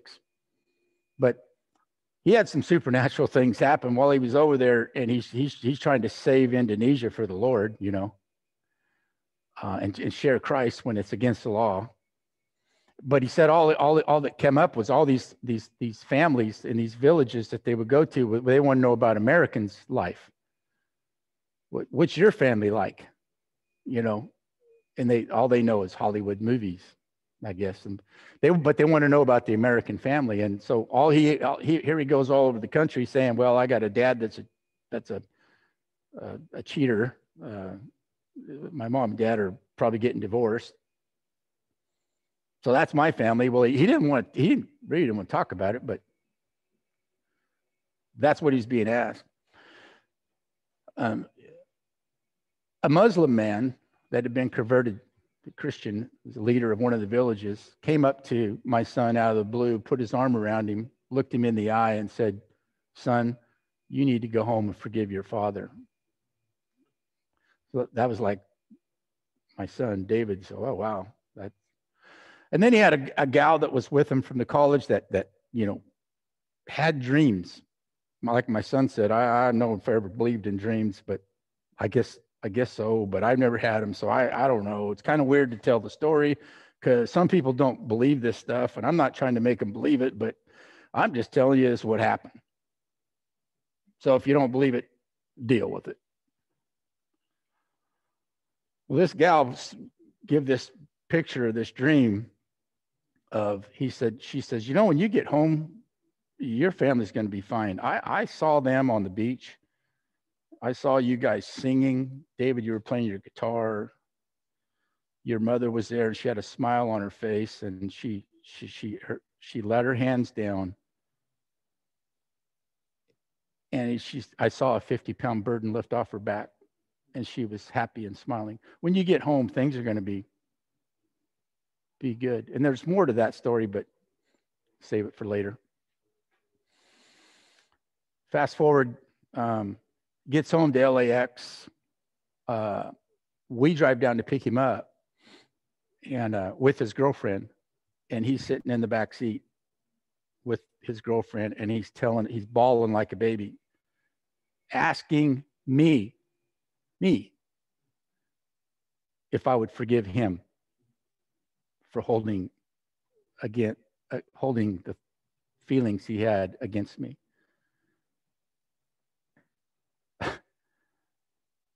I was asking his forgiveness. I'd been waiting a year, didn't know if I'd ever get it, and he's asking for mine.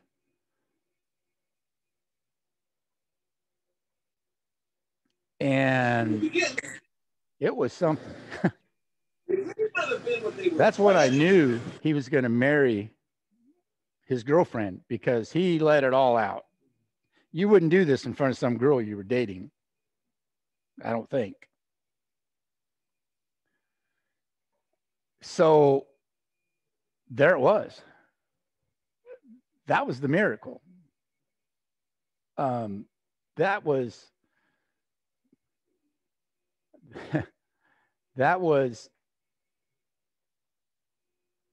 I mean, my wife we've told this story together to couples and things, and she has said, you know, when she was sitting in the seat, when he was in the back telling this and asking me, of course, she had been waiting for his approval all along. And I kind of knew that. I know, you know, I wasn't really no dummy, but, you know, I just knew. And so when she did, she says, I felt at that moment like a 50-pound weight come off of my back, kind of like a prophecy from that. It wasn't in that particular order, but someday maybe you can hear my son's. It's even more radical than I told it. It makes you start believing in dreams. So there's the miracle. There's the thankfulness that I have. See, I have a thankfulness now. My obedience, and I'm not obedient every day. Okay, but I try. and I spend time with the Lord every day. I'll miss. But my obedience comes from my thankfulness, not from legalistic guilt or rules or trying to, impress other men with my behavior. I got a lot of work to do on. It's really easy to act like a Christian, but it's pretty tough to react like one. And I still got a lot of work to do there. Promise you that. Always will. But I'm okay with that because God's dude. I'm not saying God doesn't care. But if he can put my marriage back together that was apart for a year and a half and she wanted a divorce and everything I did and everything I'd asked forgiveness for, and that miracle, I'm kind of okay now. That was 7 years ago, I think. And I am, all I have to do is think back to that. When I look ahead, is just peek back. And Thanksgiving's coming up. A few weeks. I'm really thankful that we're all going to be together because we almost weren't. That's all I got, guys. Thank you. Phenomenal. Beautiful. Beautiful. Love you, man. Too.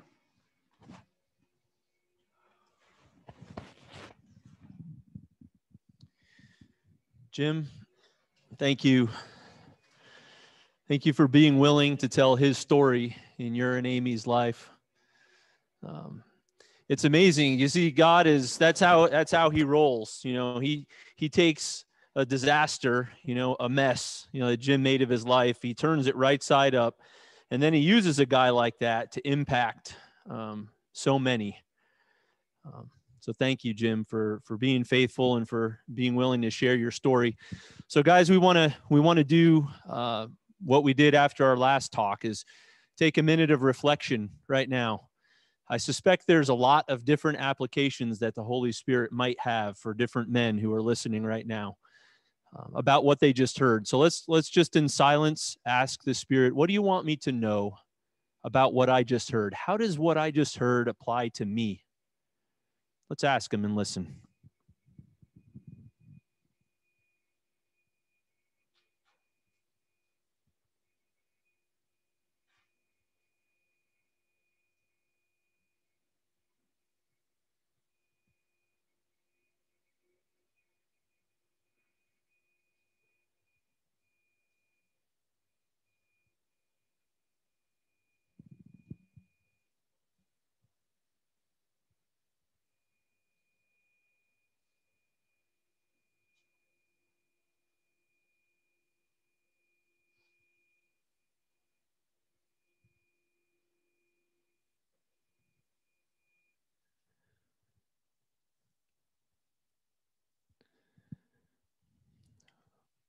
Father, thank you.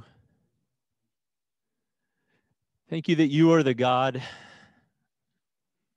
that gives life to dead things, that calls things that are not as though they were. Lord, you've breathed new life into marriages. You've taken broken things and put them back together. We thank you. In Jesus' name, amen. Guys, just take a minute now and write in your journal what it is that's stirring in your heart right now.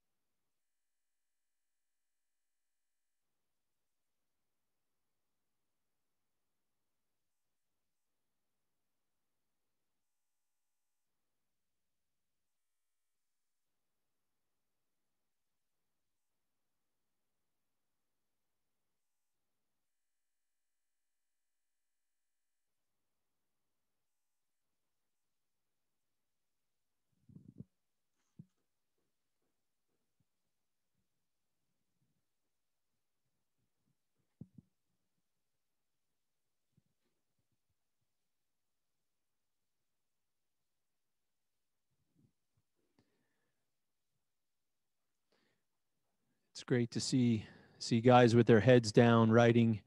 So guys, as you finish writing in your journal, then circle up at your tables, and this will be our last table share, and we'll be wrapping things up here shortly. So take this time and share what God's done in your heart, hearing Jim's story, God's story in Jim, and what he's speaking to you right now.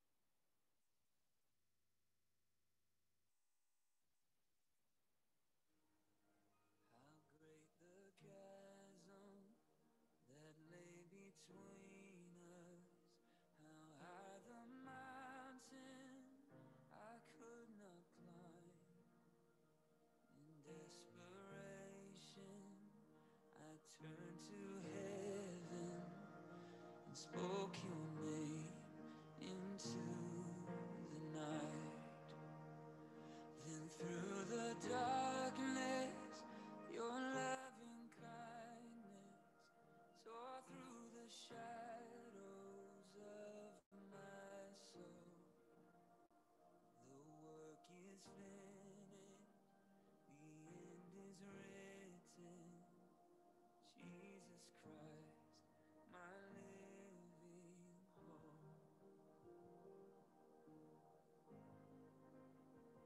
Who could imagine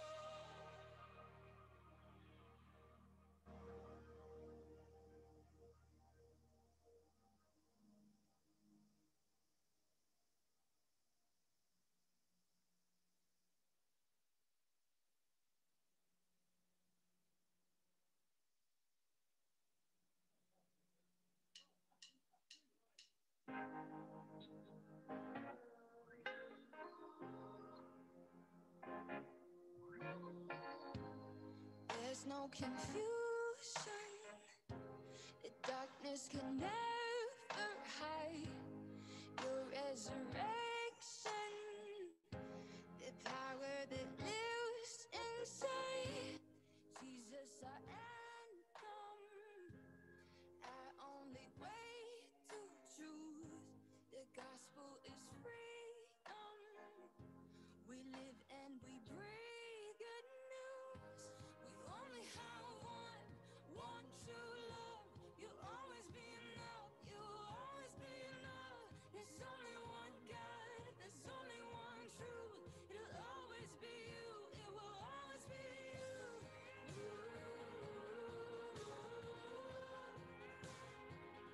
It will always be you.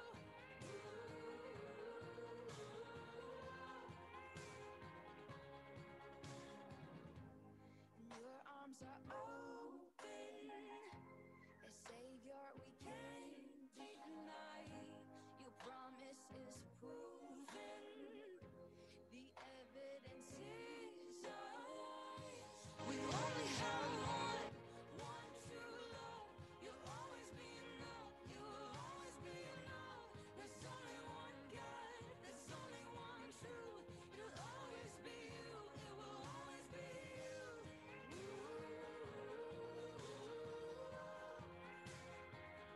It will always be you.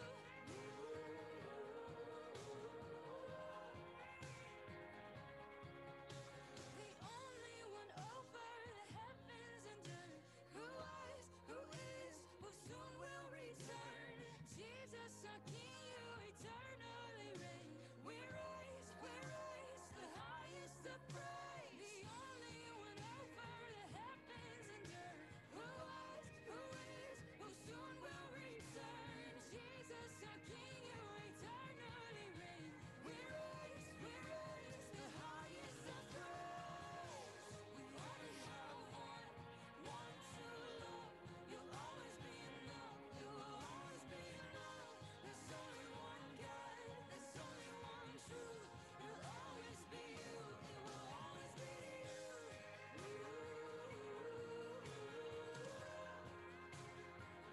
will always be here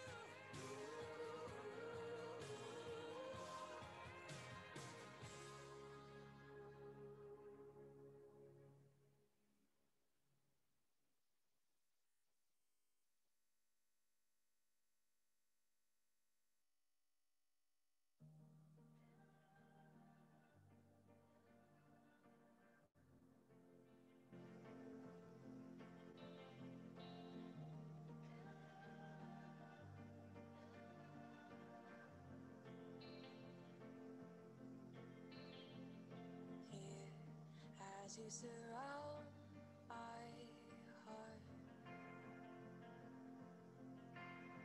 I have found a safe place to fall apart.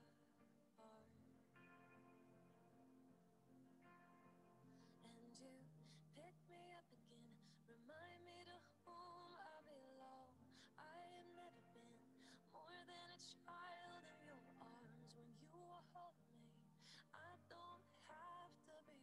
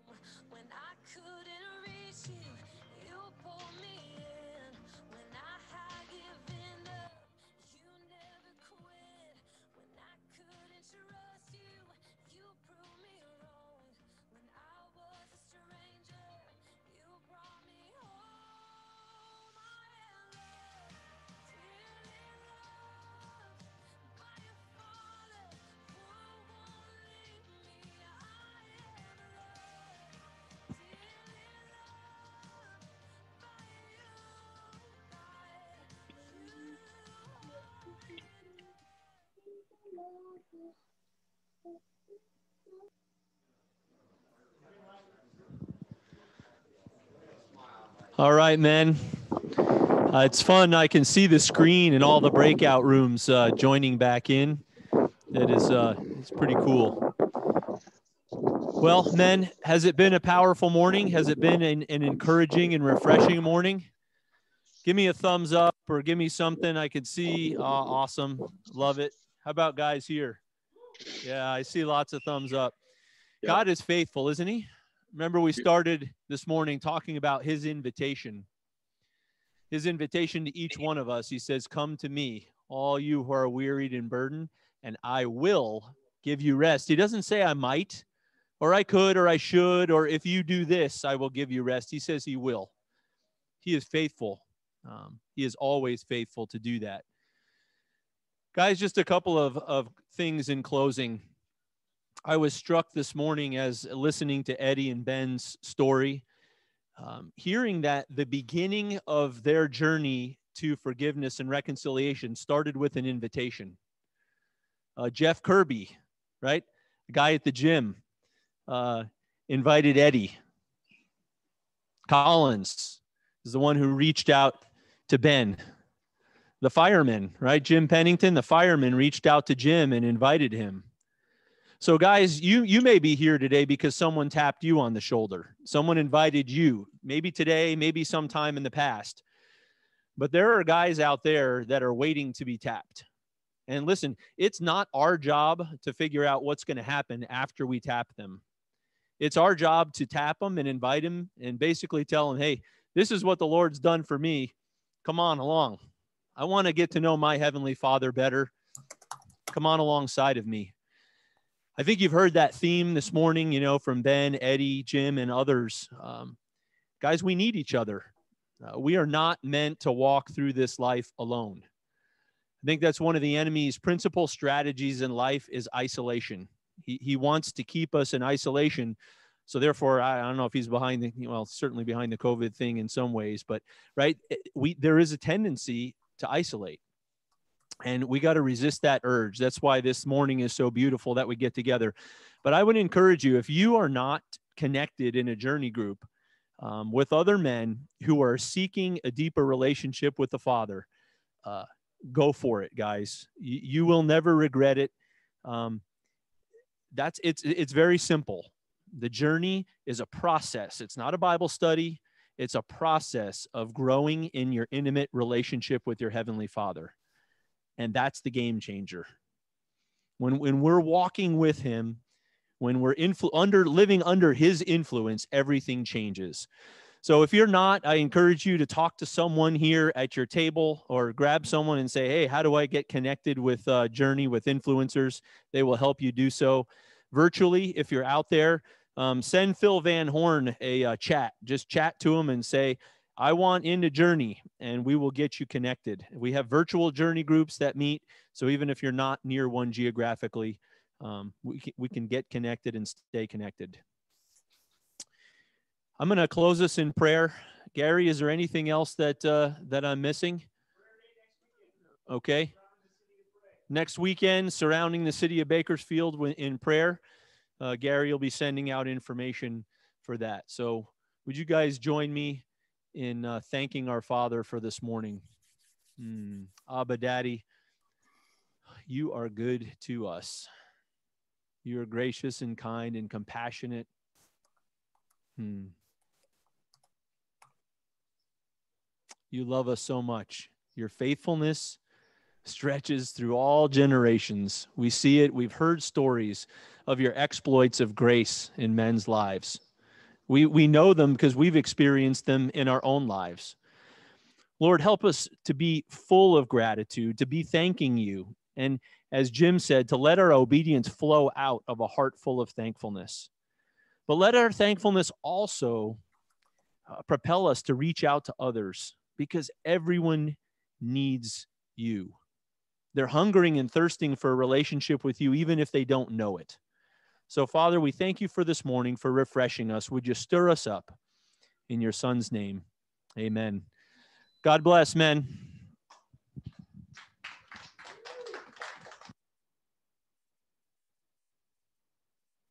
No, we're not. No, we're not. Thank you, guys. Thank you, Phil.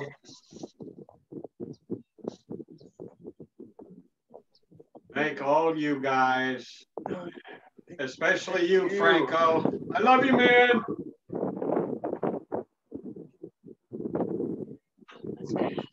One guy's in his car, one guy's on his phone. Love you guys so much. So good to see you. God, man. Thank you so much, guys. It never gets